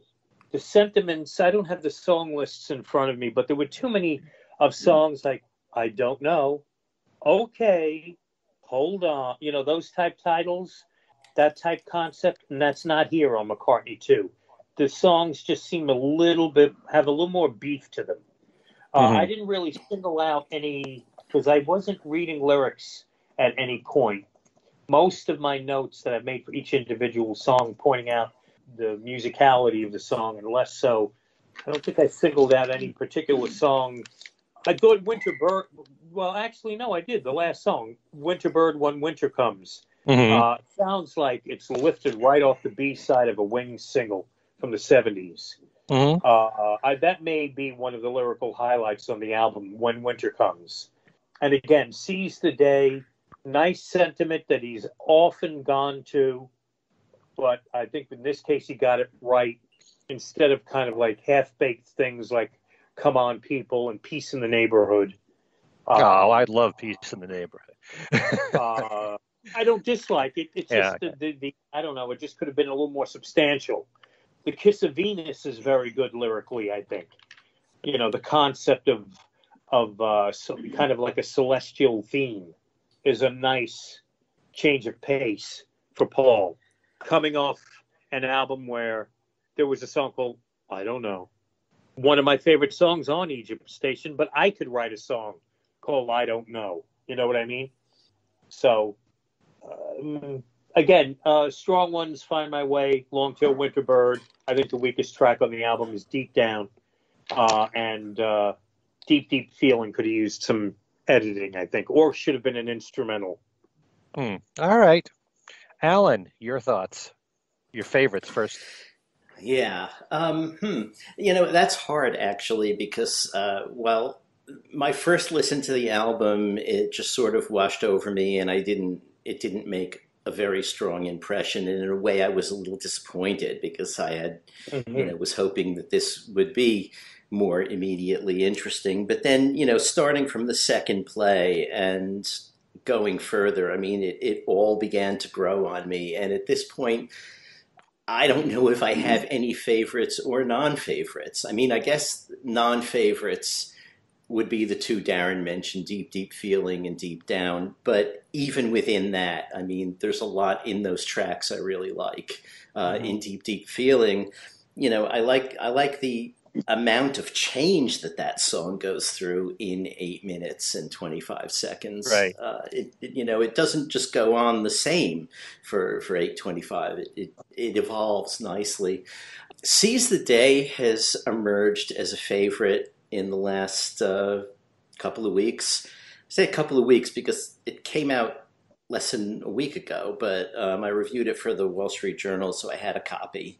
And played it an awful lot because you want to get past the feeling of okay, I don't know what to make of this. It's not making a strong impression. You want to start listening closely and find stuff to say. Right. I liked Long-Tailed Winter Bird from the start, and that. Because a bit of that was in the very first trailer for the album, so you got to hear that opening riff, and I like that. It's a very simple opening riff. It's a kind of opening riff that basically everybody who owns a guitar has done, But I think he makes it into something, and it's a very grabbing opener. I think the vocal in it, which you almost don't hear as a vocal because it's so processed and distorted. It's meant to be. It took until I actually got the lyrics. I didn't really think of it as I thought. It sounds a little bit like there were words there, but it's so electronic sounding. It's hard to tell. And then I got the lyrics, and there it is. That was a vocal. So. Still, I think of it more as an instrumental. Find My Way, very catchy. Pretty Boys, I don't know. I see what he's getting at. It's a nice little observational song about the world of photography and male models, and that I like Lavatory Lil a lot, just because I tend to be a fan of the old put down song, from Positively Fourth Street to How Do You Sleep to Too Many People, it's very unusual for Paul. I mean, when he did Too Many People, I think initially it was really only John who noticed that it was aimed at him. You go back and you read the early reviews before John began talking about it, and that is not something that people picked up on. In fact, one review thought it was about overpopulation. This Lavatory Lil, I mean, we talked about his two ways of describing it, as being a totally fictional person and being about an actual person who he will never identify. To me, it's kind of hard not to hear it as being about Heather, there are so many things like, you think she's being friendly, but she's looking for a Bentley. She's acting like a starlet, but looking like a harlot as she's slowly going over the hill. There are quite a few references there that, seem to fit. But of course, it could be someone else totally. It could be someone we don't know that he spent time with between Heather and Nancy. We're not up on absolutely every moment of his life. Right. And in the interview where he says it was about something, he kind of gives the impression that it's like someone who worked for him. But the lyrics make it clear that it's more than working for him. Well, like we were talking about before in that interview, Paul said that he likes to disguise who the song is about, and in a way, that could be a good thing. But at the same time, there's so many Beatle fans out there that read into his lyrics and think that certain songs have to be about John or the other Beatles when Paul doesn't confirm it. Yeah. I mean, like Three Legs. A lot of people think that's directed at the other Beatles, and Paul has never said it was. So how can you say that without the author of the song admitting it? Although Paul has admitted when it's about John, like with Too Many People or Dear Friend. Yeah, but a lot of the time it makes sense not to admit it. And in the case of Lavatory Lil, if it is about Heather, he has a daughter with Heather. He doesn't necessarily want to be on record saying, "Yeah, this is about your mom." Not to mention any, desire he might have to, keep the peace with Heather. But nevertheless, it is kind of interesting that he did it, no matter who it's about, because the Put Down song is not a Paul standard move, right? But Seize the Day, I was going to say before about how it was emerging as a favorite. What I really like about that song is the descending chord progression in the bridge, with the somewhat simpler melody over it. That to me is just very, very catchy. I can't get that out of my head. Kiss of Venus, you got the harpsichord in there. I really like that. So yeah, I really like the whole album, and it's been a while since I could say that about one of his releases. I liked Egypt Station. I didn't like everything on Egypt Station. I like this a lot more than I liked Egypt Station as an album. And Winterbird, When Winter Comes. I mean, that is just beautiful, and it's recorded in 1992. His voice was still in really good shape. I find on this album, I reviewed this for the Journal and mentioned it in there too, that apart from writing to what his voice can do now, just listening to the album analytically, and to the production, he uses an awful lot of different, a great many, I should say, different techniques to, I don't know if I should say disguise the fact that his voice is a bit frayed, but in essence, that's what it is.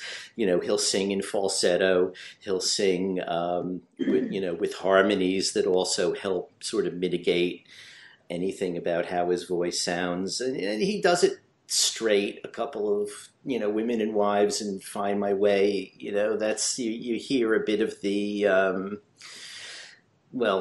I guess the frayed aspect, or there's a little bit of pitchiness there, and it doesn't really bother me at this point. I ended my journal review by talking about how his voice and the state of it is a big topic among his fans these days.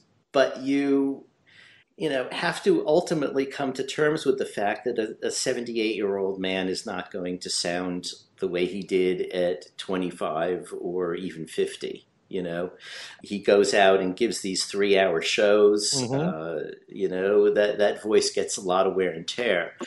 Interestingly, on another podcast, The Beatles Naked, that I appeared on recently with Richard Buskin and Eric Taros, it's their podcast, and we talked about the voice, and Richard had interviewed a vocal coach who works with everyone from opera singers to pop singers. And basically what this coach said was that, he could, if Paul came to him or someone like him, he could restore Paul's voice to something closer to what it used to be. But it would require, no drinking, no smoking, exercises every day, vocal exercises. And it's hard to sort of see Paul doing that. But I'm sure someone must have brought to his attention that this would be possible if he were to put in that kind of time doing it. And, he's obviously comfortable with the way it is now, and he's done what he can in terms of production and different ways of singing to try and disguise that a bit. And I think it works on this album. I don't listen to it and even find my way in Women and Wives. I don't listen to it and say, oh my God, I can't bear this. It's okay. It's Paul McCartney in his older voice. There it is. Well, if you follow his albums chronologically, and you know that in recent years you can hear the difference in his voice, it's a gradual thing. You're accepting it. If you're someone who's not really paying attention to what he's done in the last several years, and you're so used to the Paul of the Beatle days and the 70s and even the 80s, and now you hear this and it's like, oh my God, what a difference, then it's a shock. But until you get to When Winter Comes, and then it's back to the old Paul. Yeah. But, on the subject of his voice, it's interesting. I brought this up on the Talk More Talk podcast because my wife knows a lot about singing and vocal range and everything. And what she said to me, what she noticed was that Paul's mid-range is really what's suffering right now. That's what he's struggling with, is his mid-range. So what you're going to hear on this album is mainly his lower range and his falsetto, with a little bit of the mid-range in there. So when he's doing harmonies, it sounds very different. It doesn't have that really full sound, that lush sound that you're so used to with someone like Linda there, or Denny Lane, or anyone else that's harmonized with him. It doesn't have, even when Paul does all the harmonies himself, in the past, he did tremendous harmony work. And now you're hearing a thinner voice, and you're not hearing all the different notes that you would hear in the harmonies. And it's a big change from what you're used to hearing.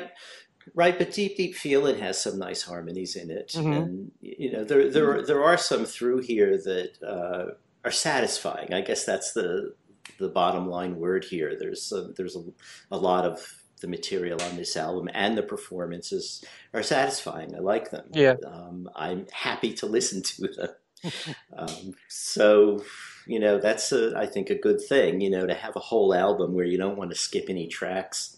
He should show Ringo how to do this, because he wouldn't have to do EPs. See? I think that brought out some interesting points, Allan, when you were talking about the substance of the subject matter in Lavatory Lil.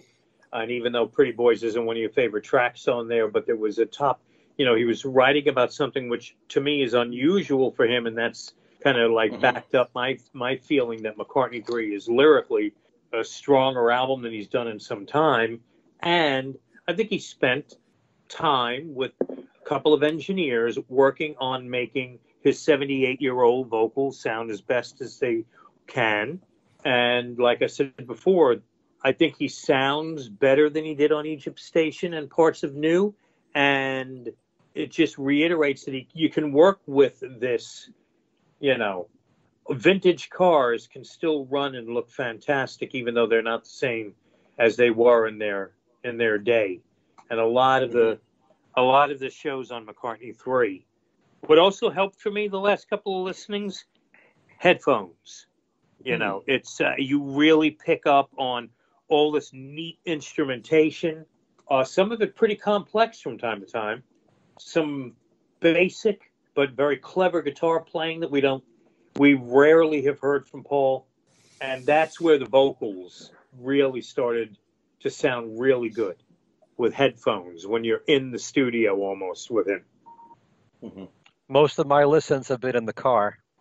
Everywhere I go, I've been listening to McCartney III. Sounds good in the car for me, but I should listen more with the headphones too. Yeah, I've gotten lazy as I've gotten older. Instead of like turning up the big stereo to 11 as like I might have when I, a little younger, it's just a lot easier. Just grab the phone and listen through the speaker on the phone or the iPad, which is sometimes how I listen to things. It's quick, it's easy, move on next.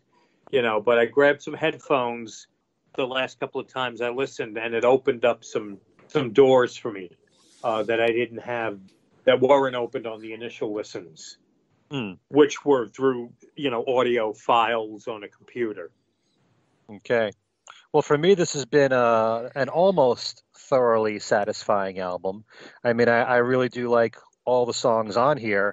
But Deep, Deep Feeling, which was a tough listen at first because it went on for over 8 minutes, I've grown to like because of all the work that Paul put into the composition. And as a fan of counter melody, he's got several of them going on at the same time here, which takes you back to something like Silly Love Songs in a way, only in that regard, or like, Wanderlust. I'm a really big fan of when someone can work in different melodies going on at the same time. And so for me, there's a lot to chew on with Deep, Deep Feeling. The thing is that when I'm listening to this album from start to finish, I'm not always in the mood to hear a song that's 8 minutes long. But when I am in the mood for it, it's really good. Slide In is a song that I love a lot because of the edginess of it. But I do have a problem with the fact that Paul's vocals are pushed all the way back.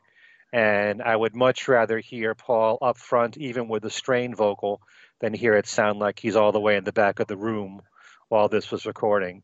So those are my feelings about that particular song. But everything else about it, I love. I love the edginess of that song. You always need to have a really good rocker. And I don't think Paul does enough rockers. But this one fits the bill. Just that as someone who treasures Paul's voice, even an aging voice, I'm still more a fan of it being as hot up in the mix as possible. And the only other disappointment for me, and it's not necessarily a disappointment, is Deep Down, because the hook of the song is always in my head. So I can't say that I dislike it, because if it's always in your head, there must be something to it that you really like. But it's really what you build around the song in this particular case that makes it work somewhat, but it's still just a chorus that's repeated over and over again. And compositionally, and I apologize if people who listen to Talk More Talk are hearing me say the same thing.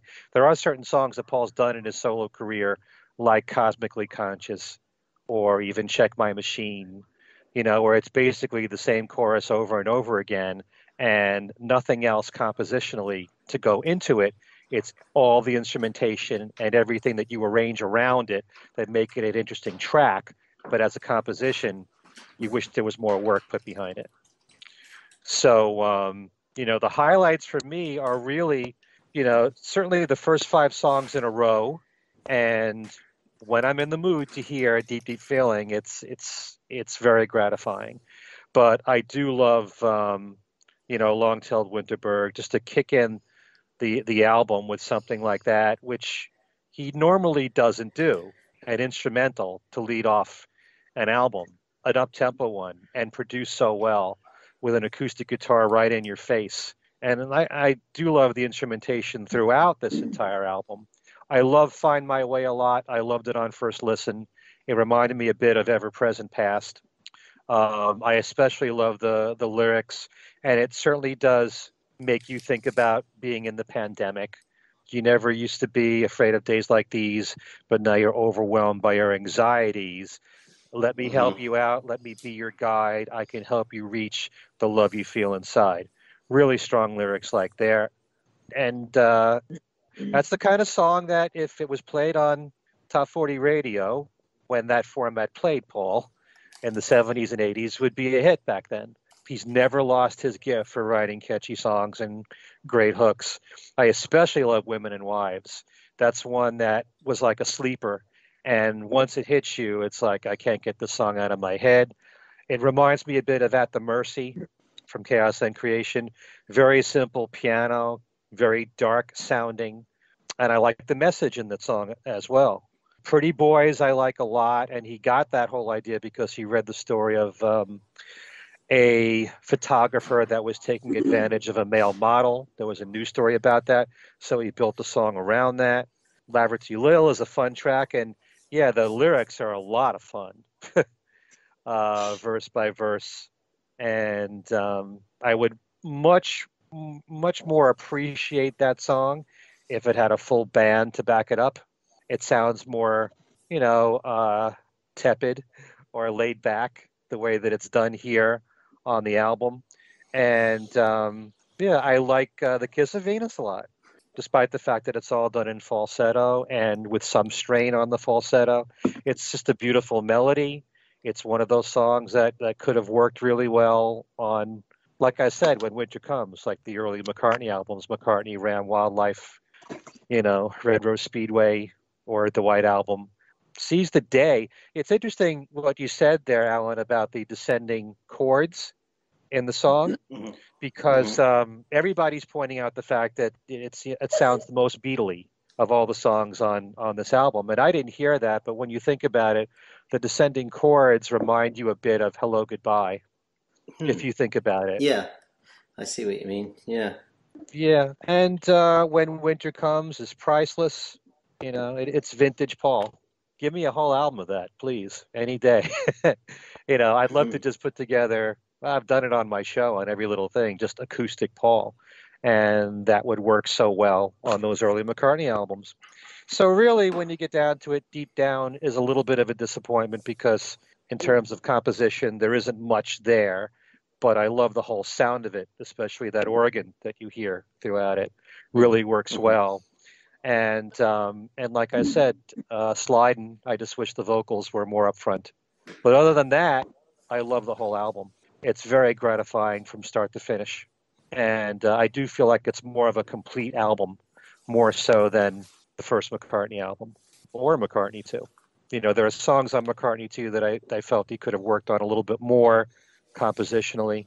But this could be the most gratifying of the three DIY albums, but it's still too soon to tell because I've only had this, for a few days compared to 50 years of appreciating McCartney and 40 years of appreciating McCartney too. But otherwise, that's kind of how I feel about it. Yeah, the thing about whether it's the best of the three, I think there's such three different albums that there's almost no point in trying to force them into being a trilogy and where you have to pick the best of the three because if you think about it, there's nothing on here that will wipe away Maybe I'm Amazed as an incredible McCartney solo song, which the first one has. I doubt there's anything that could be quite the hit that Coming Up was. Coming Up is not one of my favorite McCartney things, but I have to acknowledge that it's apparently a lot of other people's favorite McCartney, or at least it was big in its time. There's nothing on here that he seems to even be thinking of putting out as a single. He did the video for Find My Way and for When Winter Comes, but nothing seems to be being promoted as a single of any kind. Well, the So, fact that Find My Way, the video, was the first one, right. and they made a big deal of it that Chris Rock was going to premiere it, makes you think that that's the one that they would highlight first. But, Right. a lot of what you said, I agree and disagree with about Maybe I'm Amazed. So much of our feelings about these songs is because they came out when they did. It's kind of hard to envision this, but if McCartney III had come out as the first McCartney album in 1970, you would have had 50 years to enjoy the album and have a different experience with that. And who's to say that if the first McCartney album really came out now, that you would like the songs on there as much, you know? So I know what you're saying. Maybe I'm Amazed is now this big classic McCartney song. A lot of people point to it as possibly his best in his solo career, but a lot of it is because of when it came out. I do feel that way. And same thing with Coming Up. A lot of it is because of the time when it came out, and people have had all these years to appreciate it compared to something that's brand new, that it's too difficult to judge so soon as a lasting piece of music. Yeah. Okay. So would any of you like to give this album a grade based on a scale of 1 to 10? All right, Darren, what do you think? I think I initially thought of it as a 6. Somebody asked me this the other day, and I thought 6.5. So I'm ready to bump that up. And I would say it's a 7 right now for me. I don't know if it could go a little higher. Again, a few more listens. One thing that has frustrated me about this has actually nothing to do with the music. It has to do with the fact that here we are now, not quite a week after the album's release, but I still am waiting for the majority of the copies that I ordered to arrive, which has kind of taken a little bit, kind of slowed my complete digestion of the album down. The first thing I got were the cassettes from Amazon. And now we're at the Christmas rush, and I'm sure a lot of folks can relate to this. You begin to get all your packages that you've ordered for gifts and whatnot coming in the door. And late last night, I received, and I even haven't had a chance to open it, what I think is the Barnes & Noble vinyl, the Target CDs, and I think the Japanese CD I ordered. But I haven't had, there hasn't been still so much I'm waiting on, which has sort of slowed me down with this album. But anyway, as for the actual music, what counts, everything in there, it gets a 7 for me right now. And again, like I said earlier, I think it's considerably better than new. It's a more substantial and better album than Egypt Station. I don't know how far back I'd go. I don't know. It's really too soon to tell. Yeah, I think it's still I really like Memory Almost Full a lot, so I wouldn't go that far back. But it's if there's such a thing, it sounds like I expected, yet at the same time, it's not what I expected from him. But it really makes me want to tell him, after Christmas, come on, get back in the studio and do more, because you're onto something here with this album. Right. Yeah. It's so hard to judge after just a few days. And, it's a great feeling to see that amongst his fans, that when a new album comes out, everyone's all excited and they can't wait to talk about it. But sometimes, and this is part of the trappings of social media, I'm not a big fan of first impressions. And people open up their mouths and they say how they feel when they've barely listened beyond, a few times to the album. And your feelings could change with more listens. And this is now 5 days since its release, and our impressions could change in the next few days as we hear it more and more. I always kind of feel like you should listen to the album at least 10 times before you review it. And then you need to distance yourself for a while and go back to it. And then what you feel then is much more accurate to how you really feel about the album. And then again, years later, your opinions could change. But, everybody wants to jump on board and say how they feel so quickly. But albums need a while to digest. I just don't believe some people can say how they feel after a few listens. That's just me. But anyway, enough of my yakking. Allan? Yeah, I think it would be hard to grade. I never, was much for the star ratings or the thumbs up, down kind of thing. But here's the thing. There's usually something on a McCartney album that I actively dislike. So if you look at, say, Flowers, which is absolutely one of my favorite McCartney albums, it has the dreaded Où est le soleil. It's dreaded to you. it's dreaded to me. But you know what? On this album, nothing is dreaded to me. So, but I don't know that I would say that it's a better album than Flowers in the Dirt. You see the dilemma here. I mean, Sure. if I were to grade Flowers in the Dirt as a 9, do I grade this as a 10 because it doesn't have anything like Oué's Le Soleil on it? Or do I grade it as a 7 because it also doesn't have My Brave Face and, the Elvis Costello things and, some of the other things that I liked on that album especially? I don't know. It's really hard to do. I would give it at least a 9. I think that, given that track for track, I like it. I mean, some tracks more than others, but still nothing I really dislike on it. That would have to be a pretty high grade. Oh, sure. So, Well, like I just said, it's very difficult to do this. To me, it should just be based on how much you like it, not so much compared to another album and what you would grade that album. And it's not an easy thing to do. For me, I would give this album at this moment a 9. And a lot of that all comes down to, when I play it, am I ready for Deep, Deep Feeling? Am I ready for an 8-minute song?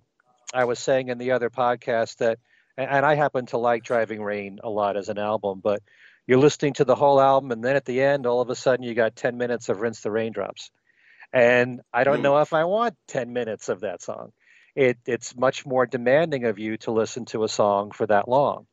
So, when you're used to 2-3 minute songs, as tracks 2 through 5 are on McCartney III, and then all of a sudden you've got an 8-minute song, if I'm in the mood for it, like I said, there's nothing like it.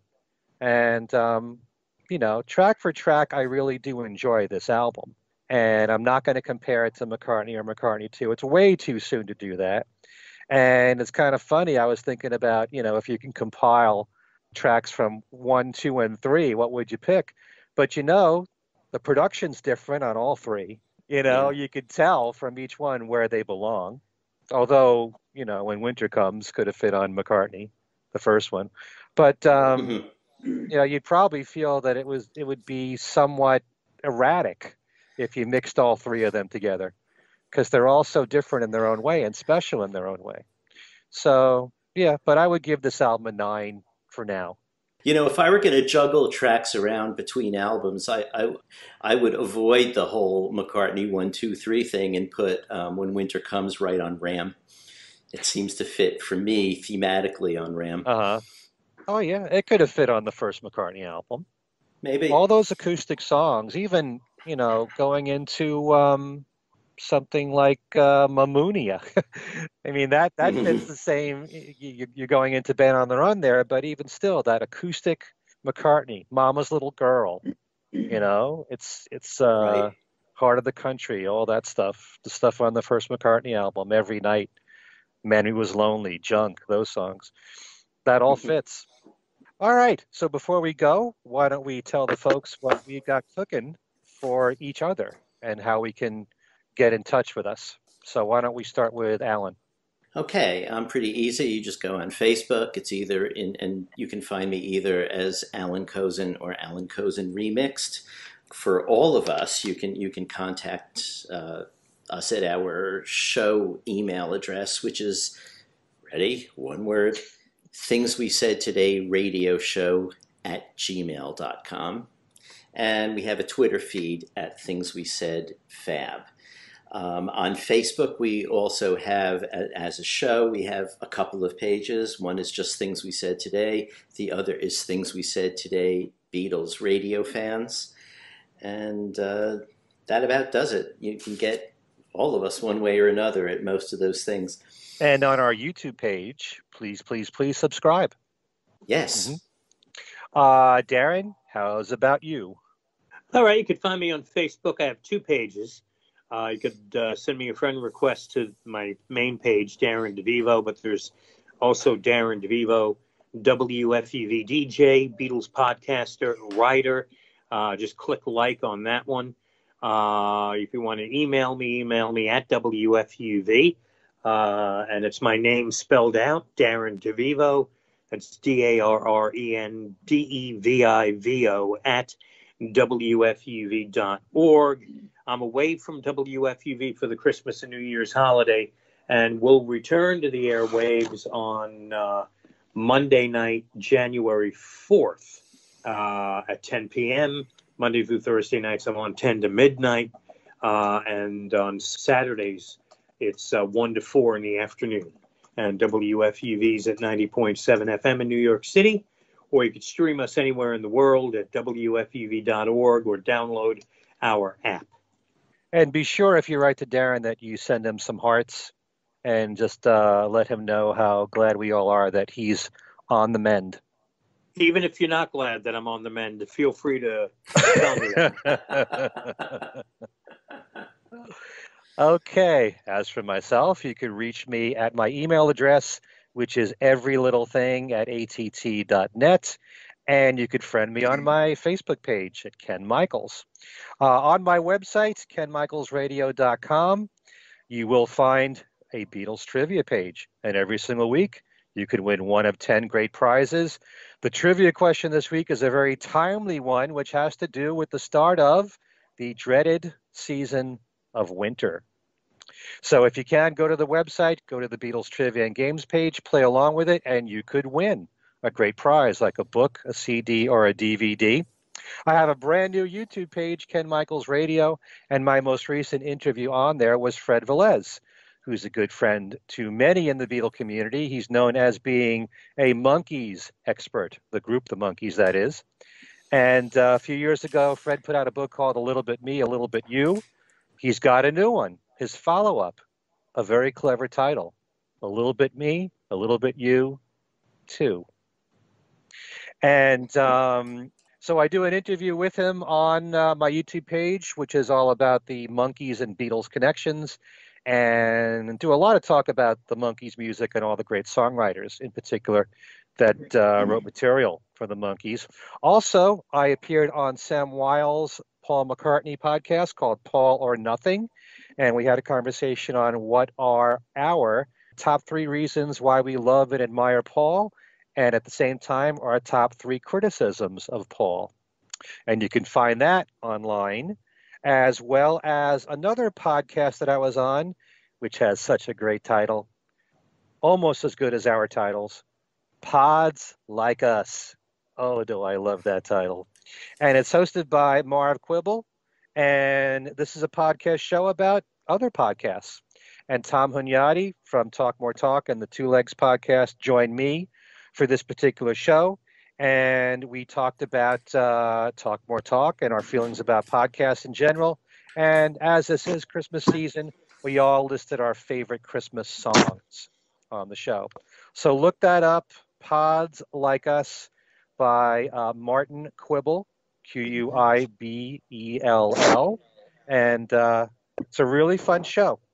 Get to find out what our favorite Christmas songs are.